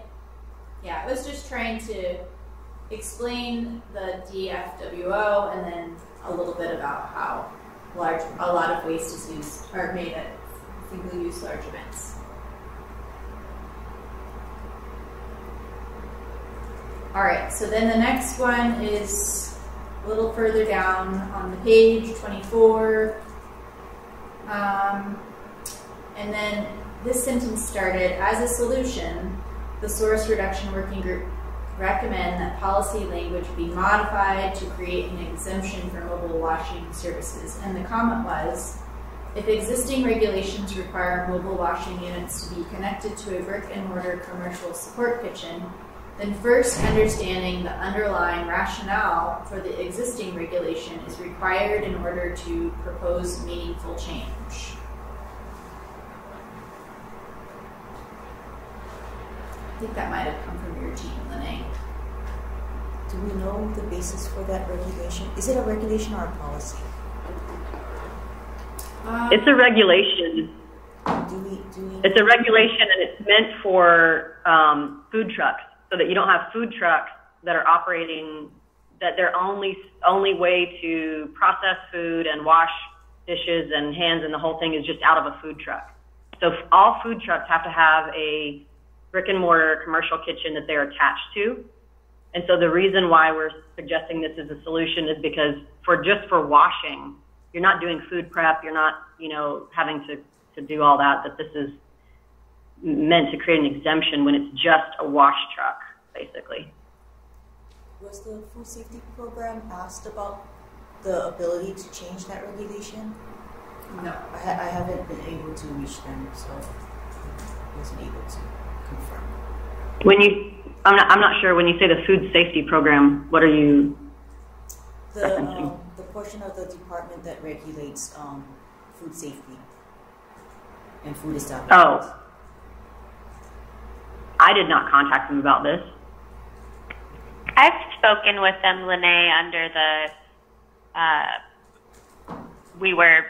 had raised funds to purchase a mobile dishwashing unit, and in the process of planning that out and speaking to the food safety branch, they basically said there's not a mechanism by which to make that sort of food truck legal. Non-food truck, food truck, mobile dishwashing unit. I didn't ask them if it was possible to change the language, but I've spoken with Peter Oshiro about that before. on other matters. So I assume it is technically possible. Whether or not they want to is a different question, if that helps. Okay, thank you. Did you need any changes made, or? I mean, that's the only thing, right? I mean, if there's a basis for that regulation that we are not aware of, it's hard to say whether or not they would be open to change of that. And I can't speak for the department on that area. So instead of it saying as a solution, the source reduction recommend that policy language be modified to create an exemption for mobile dishwashing services, removing the requirement of a brick and mortar support kitchen for mobile dishwashing services. Do you want to add something like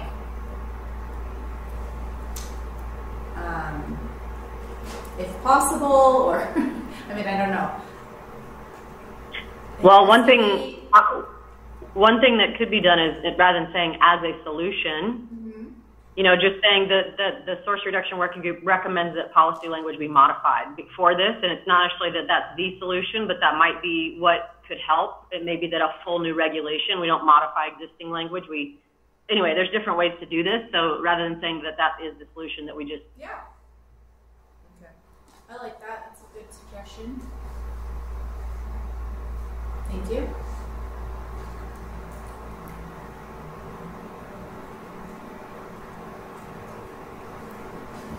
All right, that brings us down to 5.4.1.1.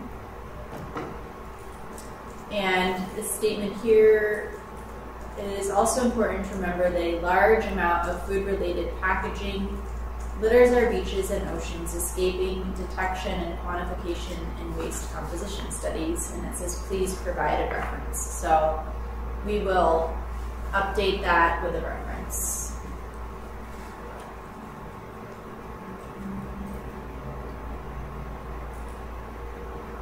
The next comment.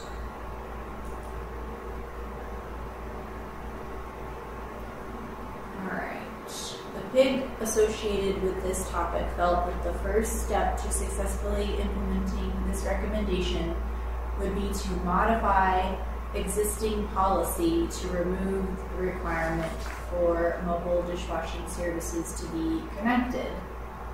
I actually think this is fine now since we changed that. And the next comment then is this next statement that I highlighted here. And the comment is, based on my review of the meeting notes, I asked if a pilot could be done. Fully answered the question, thus the application here does not apply. Suggest deleting this sentence. So the sentence is, however, through conversations with the larger source reduction working group, Lene Ichikusugo of DOH Solid and Hazardous Waste Branch expressed her opinion that policy changes can be rather difficult but may have more success than others. Specific pilot projects showed success. So we'd like that just to be removed. Okay? And that brings us to the next action, 5.4.2. Again, this one has some different wording changes, and it currently is suggested to be continue evaluating source reduction options for product packaging, including extended producer responsibility. And that was due to the fact that we talk a lot about extended producer responsibility in this action. So, any issues with changing the name?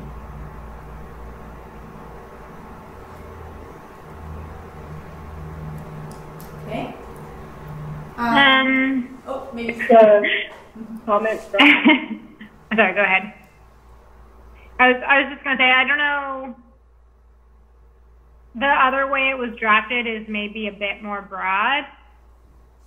Might be preferable, but because EPR is really specific, thing, and it means a lot of different things depending on where you're doing it, what county is doing it, and where you're looking in the state of the world. So it's just kind of, the term gets thrown around a lot, but it means a lot of different things. I wonder if it would just be clearer to use the old language you had. Okay, so then it would just be continue evaluating product packaging, source reduction, needs, and options. Yeah.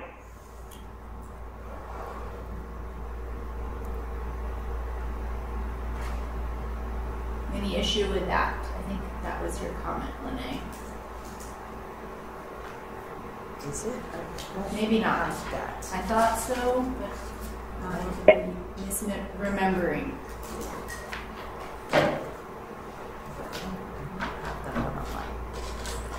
Okay. Lindsay, Yeah. there are also some comments in the chat. Oh. I can't see the chat, so hold on. Let me see if I can figure that out.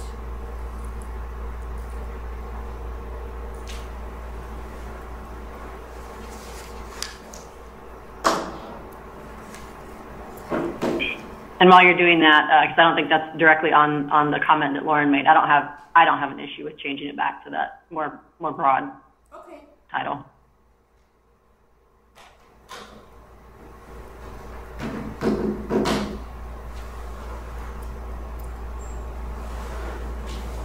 Okay, I see a number of comments. So one was reflecting on the C&D section. I think it's best to say adopt, not explore. I didn't follow the reasoning for changing the header. And then we said we could circle back after the product packaging. So we can do that in a second. And then we've got, thank you for the reference here. Any other, was there another one? I thought there was one more. Okay.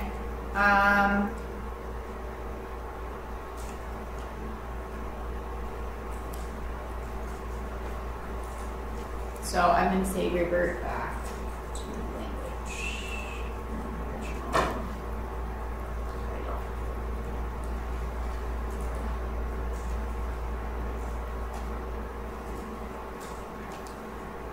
Okay.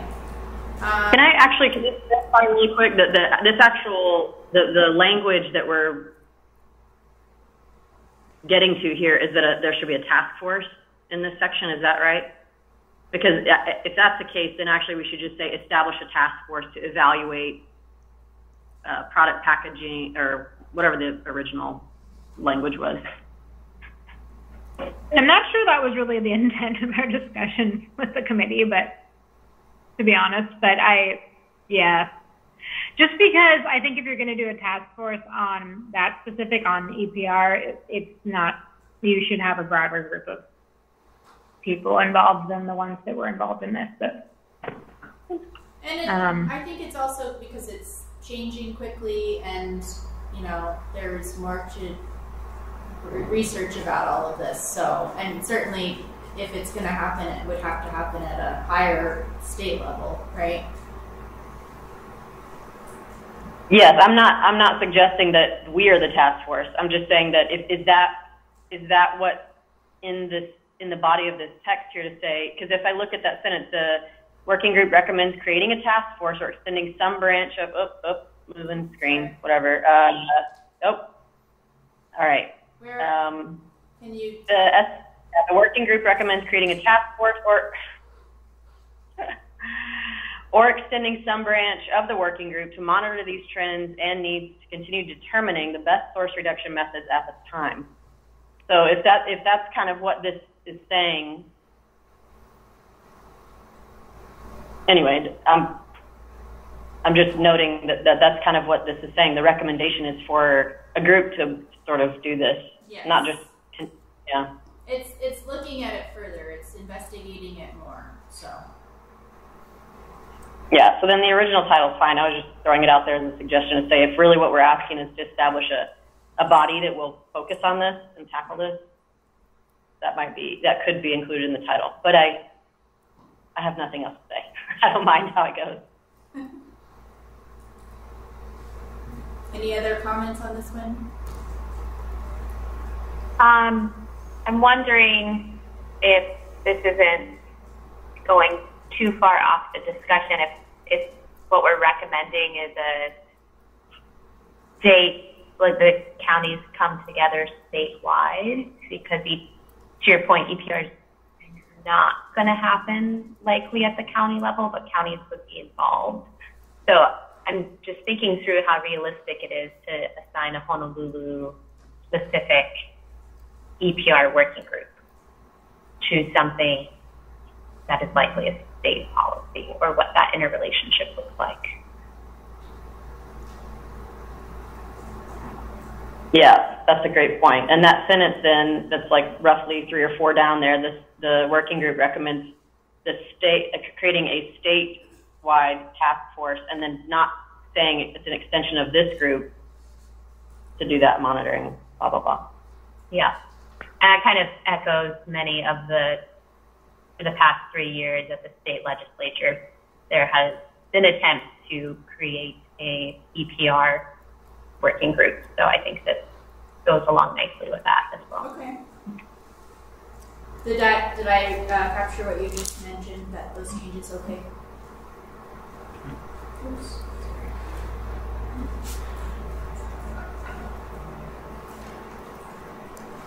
Okay. All right. So this section, again, still talking about source reduction for product packaging under the impacts and benefits. There was a comment. Note that most of the manufacturers where the products are made are on the mainland and not Hawaii-based. Hawaii consumer base is exceedingly small compared to the mainland. States like California have exponentially large consumer base that can change the way packaging of goods is done. However, Hawaii does not have that luxury. If there are too many restrictions, manufacturers may no longer provide products to Hawaii. We must also keep in mind that manufacturers and retailers want to be sure the items that are purchased are damage-free when the consumer receives them. Implementing EPR programs can significantly increase costs for producers, which may ultimately be passed on to consumers. And remember, any time retail is touched, the cost is ultimately passed on to the consumer, hiking prices even higher on products and goods, and therefore keeping Hawaii one of the most expensive places to live. Some states who reduce packaging are seeing an increase in damaged goods, albeit electronics, food, home goods. Fortunately, it will ultimately be the consumer who pays the price, unfortunately, who pays the price, as prices would have a tendency to increase. So, a lot of commentary there for impacts and benefits. Do you think this is a spot to add a little bit about potential impacts, or again, is this better represented in the letter that we saw previously?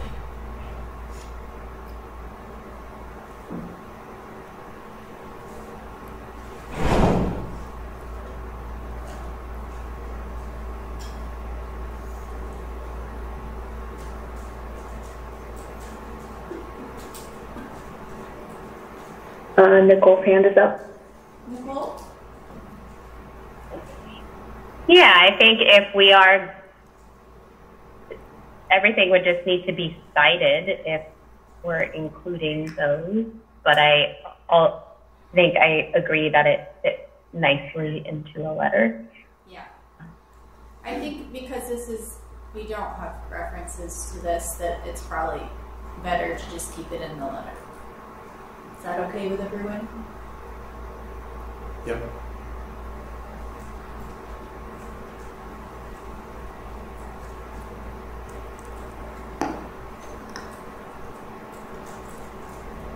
Okay. Yep. Then we can move along here. All right, and this was in response to the confusion of how many members voted yes for the recommendations, but I think I added a little previous text, so maybe that's addressed previously. All right, and some minor text change here. Recommendation to cite this, which will add the citation and the link. And this was scratched, this part of the section. And then this last bullet was updated to individuals without commercial kitchens.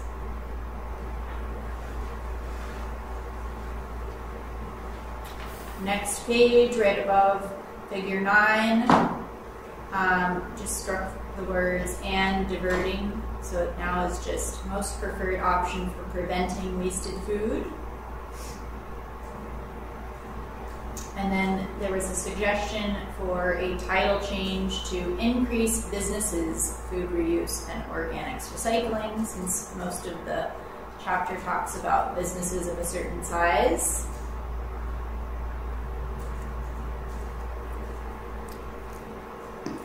Okay, this comment here is under impacts and benefits. And the sentence reads, while recycling is less preferred than source reduction methods, the source reduction working group recognizes that not all food is edible for human or animal consumption. The comment is, need to fix this to clarify recycling is not source reduction.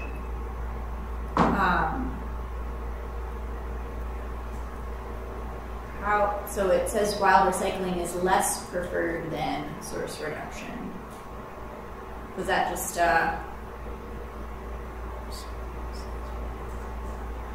maybe that was my comment, and maybe that was not correct. I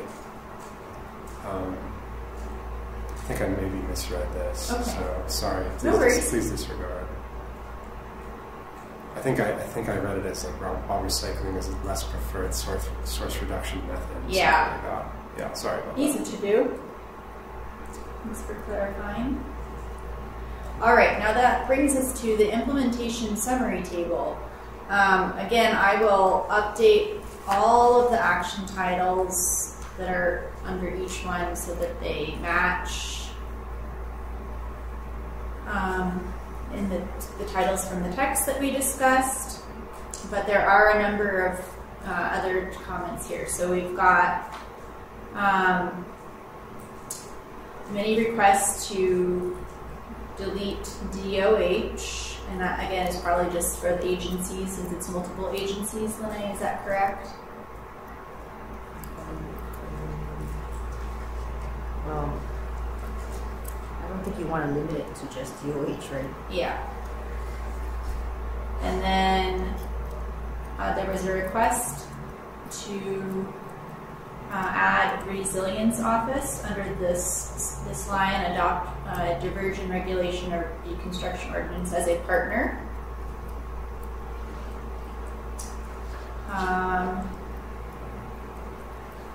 Let's see. Sorry, trying to find where each of these are. Okay, so this one here under owners for the adopted diversion ordinance, the request was please edit to read city and state.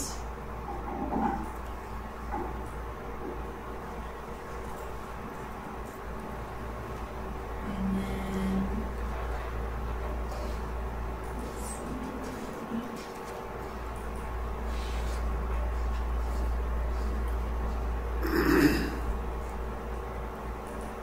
under this one, it says, please delete, DOH will not commit to any milestones or dates as we have our own plans and programs in place. So this one is talking about the streamlining the permitting process. So DOH, first of all, would you like it removed? Oh, okay. entirely, No, we or- can leave that as ongoing. And then the one that says 2024 and ongoing is ongoing. Okay, so just take out 2024 and just leave it as ongoing. Yeah. but leave the other text. Yeah, and then if we can just clarify that we're only continuing to streamline solid waste permitting process, we're not going to be responsible for other permits. Okay. Can we volunteer you for that though? For the owners, do you want to leave DOH, or is this another one? Well, if it was, that's why we had the question, what permits is this for? Yeah. Because if it's for all permits, we don't have control over all permits. And so that's the thing. If it's all permits, then we would say city and state, right? City, state, or federal, depending on what it is. And then we can make it broader than just, but right now the text is all limited to one. So, it depends on what the intent is. Is it just one or all? So if we're going to go with, that's kind of where we were when we were discussing it earlier. Right. Yeah. Okay. So if the intent is to be broader, then I would say city, state, federal, depending on what the issue is. And then we have to make the other one broad. So since it's not broad, we'll just leave it as DOH. Okay. And then we narrow it to streamline the solid waste permitting process. Right. And then remove the reuse from the action. Okay. All right. And then that brings us down to educate and involve stakeholders. And again, added the resilience office to that one. And then this was a request for under the PV panels, educate owners about PV panel waste, to change that to city and state agencies.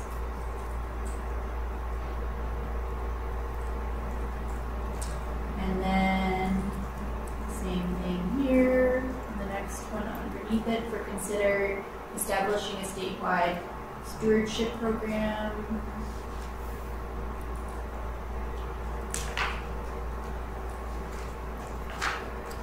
And then, sorry, jumped.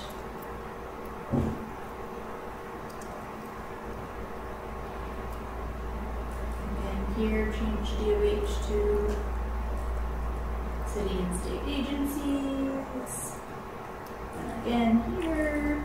So I have a question just looking at this. Like, EPR was not an action that we recommended in the working group. So I'm just wondering why it's listed as an action here. So. Oh, this is TV. Never mind. Sorry. This is all of the actions. It's just in a summary table. Yeah. Yeah. Never mind. Okay. Change this one also. And then I think the rest of the changes were just adding resilience office and then changing the wording. So again, I'll go back to the main text to make sure what we discussed and decided on is reflected here as well.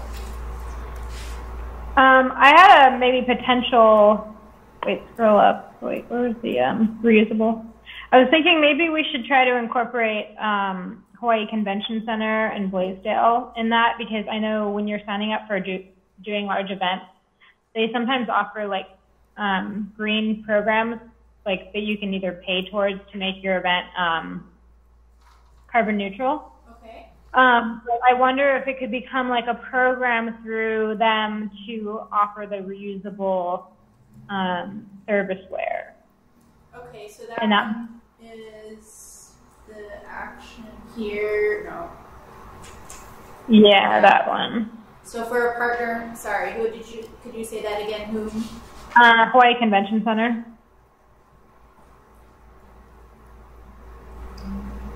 Okay. Thank you. Maybe Blaisdell. Could you say, I'm sorry, that I couldn't hear very well. I wonder if maybe you could include Blaisdell there too. I'm just trying to think of like places where they do large events that you could. Yeah, HTA for any big tourism event kind of thing. Yeah. Could you put that in the chat? I think she said White Tourism Authority. Yeah.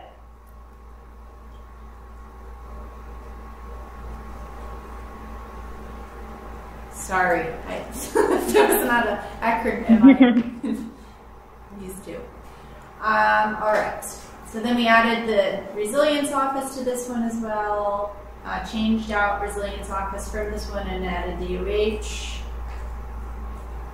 And I think that represents the changes to that table. If I missed any that people are aware of, please let me know. Incentivize for donations?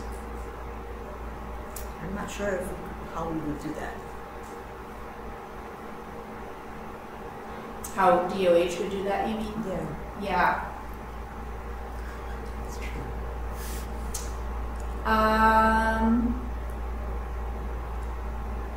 Well, we could just put it to be determined as the owner. I don't know. Who else? Well, it could just be city and state. Yeah. I mean, you can do that through education, lots of ways, right? Yeah. Okay. All right. Wow. Okay, we got down to next steps and references, and I don't think there was any other comments in that. So I know there was a couple comments in the chat, so we can circle back up to that. And I did not see any comments to any of the appendix materials, so I'm going to assume there's no comments to that.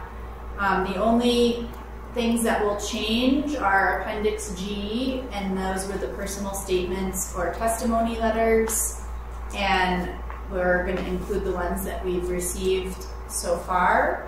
But I know that people were busy. I'm not sure if anyone was hoping to still include a letter that has not been able to, but if that is the case, perhaps the group could come up with an option for allowing you to submit it within a week's time, and then that would be included in the report. Is there any interest for opening that up and allowing folks that have not had a chance to put together a letter, maybe put one together in the next week? No? Yeah, it's a good idea. You would be interested in that, Quinn? Well, because if someone missed it and Right. just didn't have time, then what if they're rather not? Is there anyone in that boat?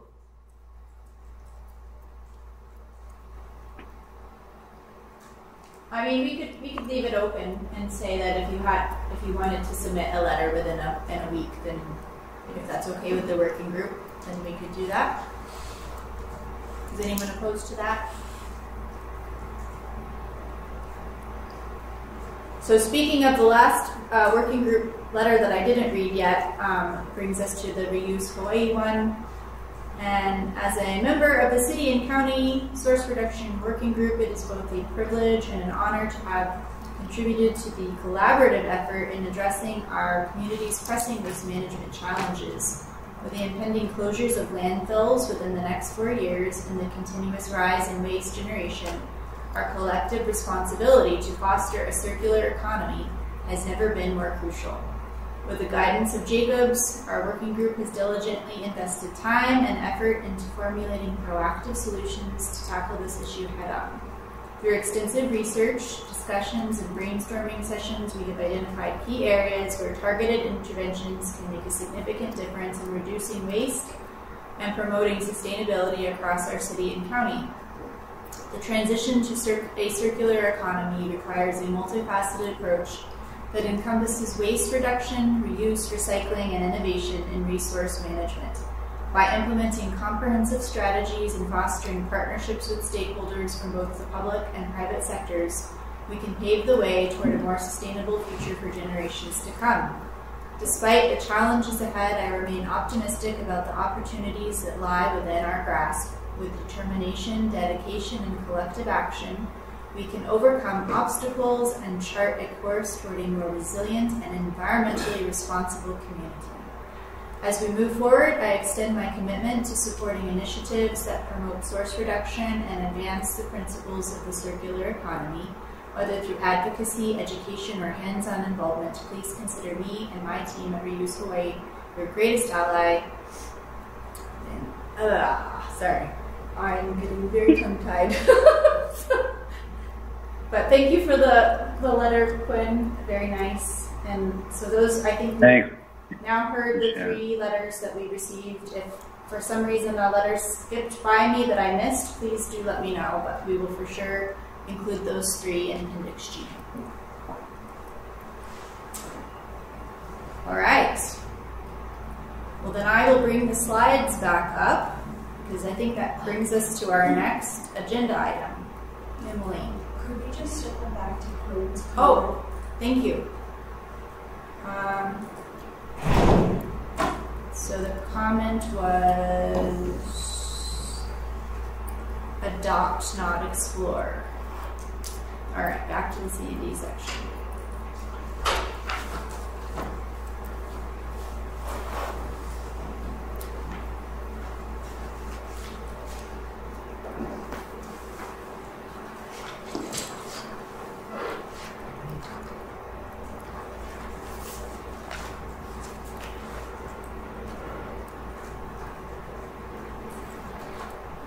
Okay. So, 5.2.1, original title was Adopt a Diversion, Regulation, and/or Deconstruction Ordinance. And then we talked about changing the title to Consider a Diversion or Deconstruction Ordinance or Statute.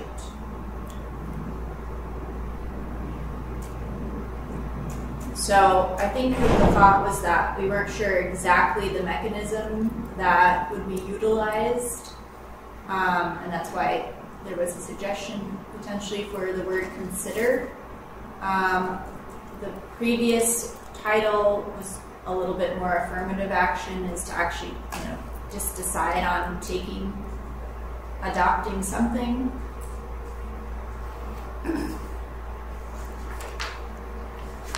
Yeah, I mean, I think it leaves room for whatever that is, regulation and/or deconstruction ordinance.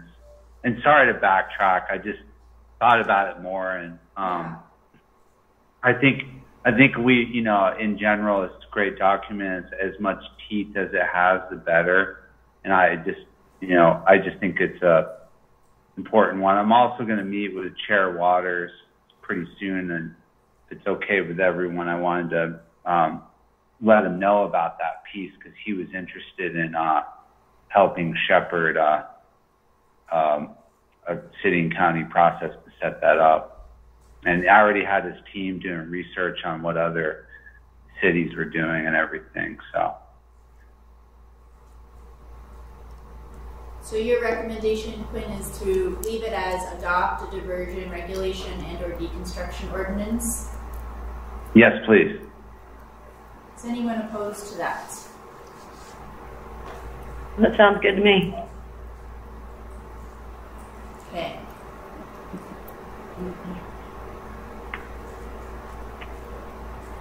Okay. So back to the slides then. Was that the only other comment, Emily, that we needed to peek at before we move on? Okay. All right. So that actually brings us to our next agenda item, which is both information and an action. And it's related to the approval of the final report. So, first of all, did anyone sign up to make public comment on approval of this report? How about online? Eunice, was there any of the public that are there in attendance that would like to make public comment about approval of the final report? No members of the public. Okay, so since there are no members of the public that wish to have public testimony, then we will not have any, and we will move on to actual discussing this with our source reduction working group members. So we just went through quite an extensive discussion about all of the different changes.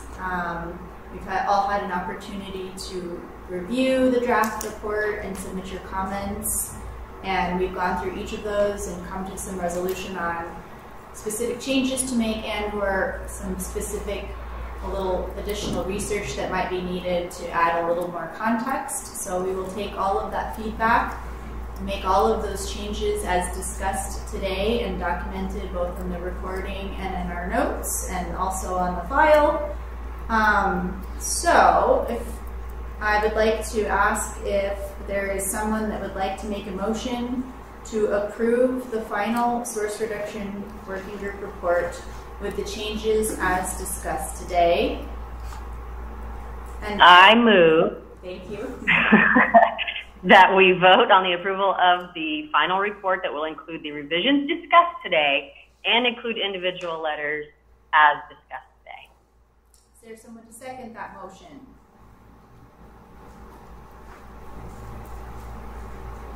I'll second that motion. Lauren Zerble. All right, all members in favor of approving the source reduction working group final report with the revisions discussed today and the individual letters as discussed today, say aye. Aye. Aye. Quinn's hand is up. Amy and Nicole.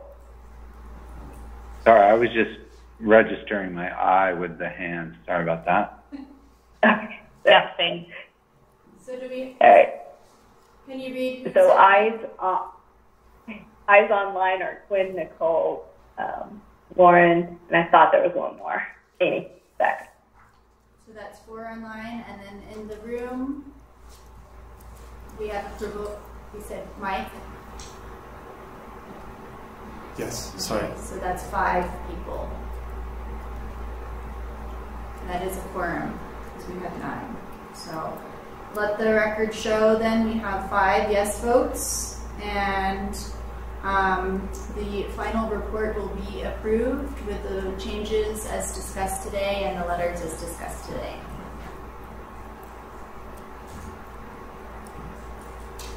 All right, so again, this is the final source reduction working group meeting. And following this meeting, our team is going to post the final meeting 4 notes and the slides from today. We'll also post the recording and the draft notes from meeting 5 and the final report as revised. And that will include the official proceedings of this working group. However, as discussed in the report, there's much work to continue. And our hope is that you all will help to continue moving these source reduction working group efforts forward. So we want to thank everyone for their participation in this working group. We also have some nice certificates that Brian is going to present to the group. For those that are not present, we'll have to find a way to get them to you. But again, I just want to thank all of you so much for all of your participation and the great time and energy that you put into this. And I've had a pleasure being a part of the process. So thank you very much. Yeah, and then Thank you. I get. Oh, where do I stand? You can stand. I think. Can you all see Brian? Where am I? Here, you can come over here. Yeah, again, I'd also like to add my appreciation to each and every one of you. I know you spend a lot of time on this, and especially looking at the final report. It's very detailed and has a lot of input from all of the members, and I appreciate and impressed with the time and that you put into this. I think it's going to really make a difference, and it gives a really a footprint for us to follow going forward. And so thank you, Ken, for being in person at all the meetings. I'd also like to add a special appreciation to Lindsay for being such a great moderator throughout the process, as well as John and Emily from Jacobs for their extensive support in running and monitoring this group. Also like to recognize Julie and Yana from our Refuse Division planning branch for a lot of her coordination efforts in making this happen. So there's a lot of work that went on behind the scenes, a lot of work went during the meetings, and I think everything that all of your input does make a difference, and look forward to seeing how that affects the future going forward in this community, both for this county and how we interact with the statewide other counties and here in. All right. Well, thank you. They're really nice certificates for those of you that can't see them yet, but you will get a chance to get to see them shortly. Okay, so I have, let's see.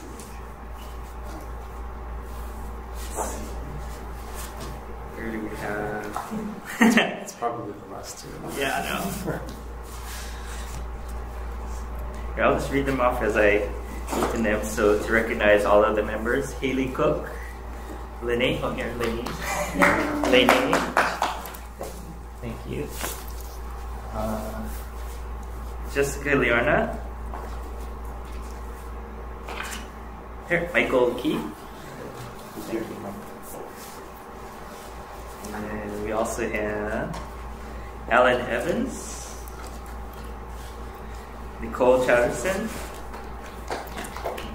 Amy Brinker, Gwen Biddle, Tina Yamaki, and Lauren Zerbel. Thank you, everybody. Excellent. Well, with that, we can officially adjourn meeting number 5. And again, thank you all so much. Mahalo, and hope to see you all soon. Take care. Thanks, everyone. Thank you. All right. Thank you. All Take right. care.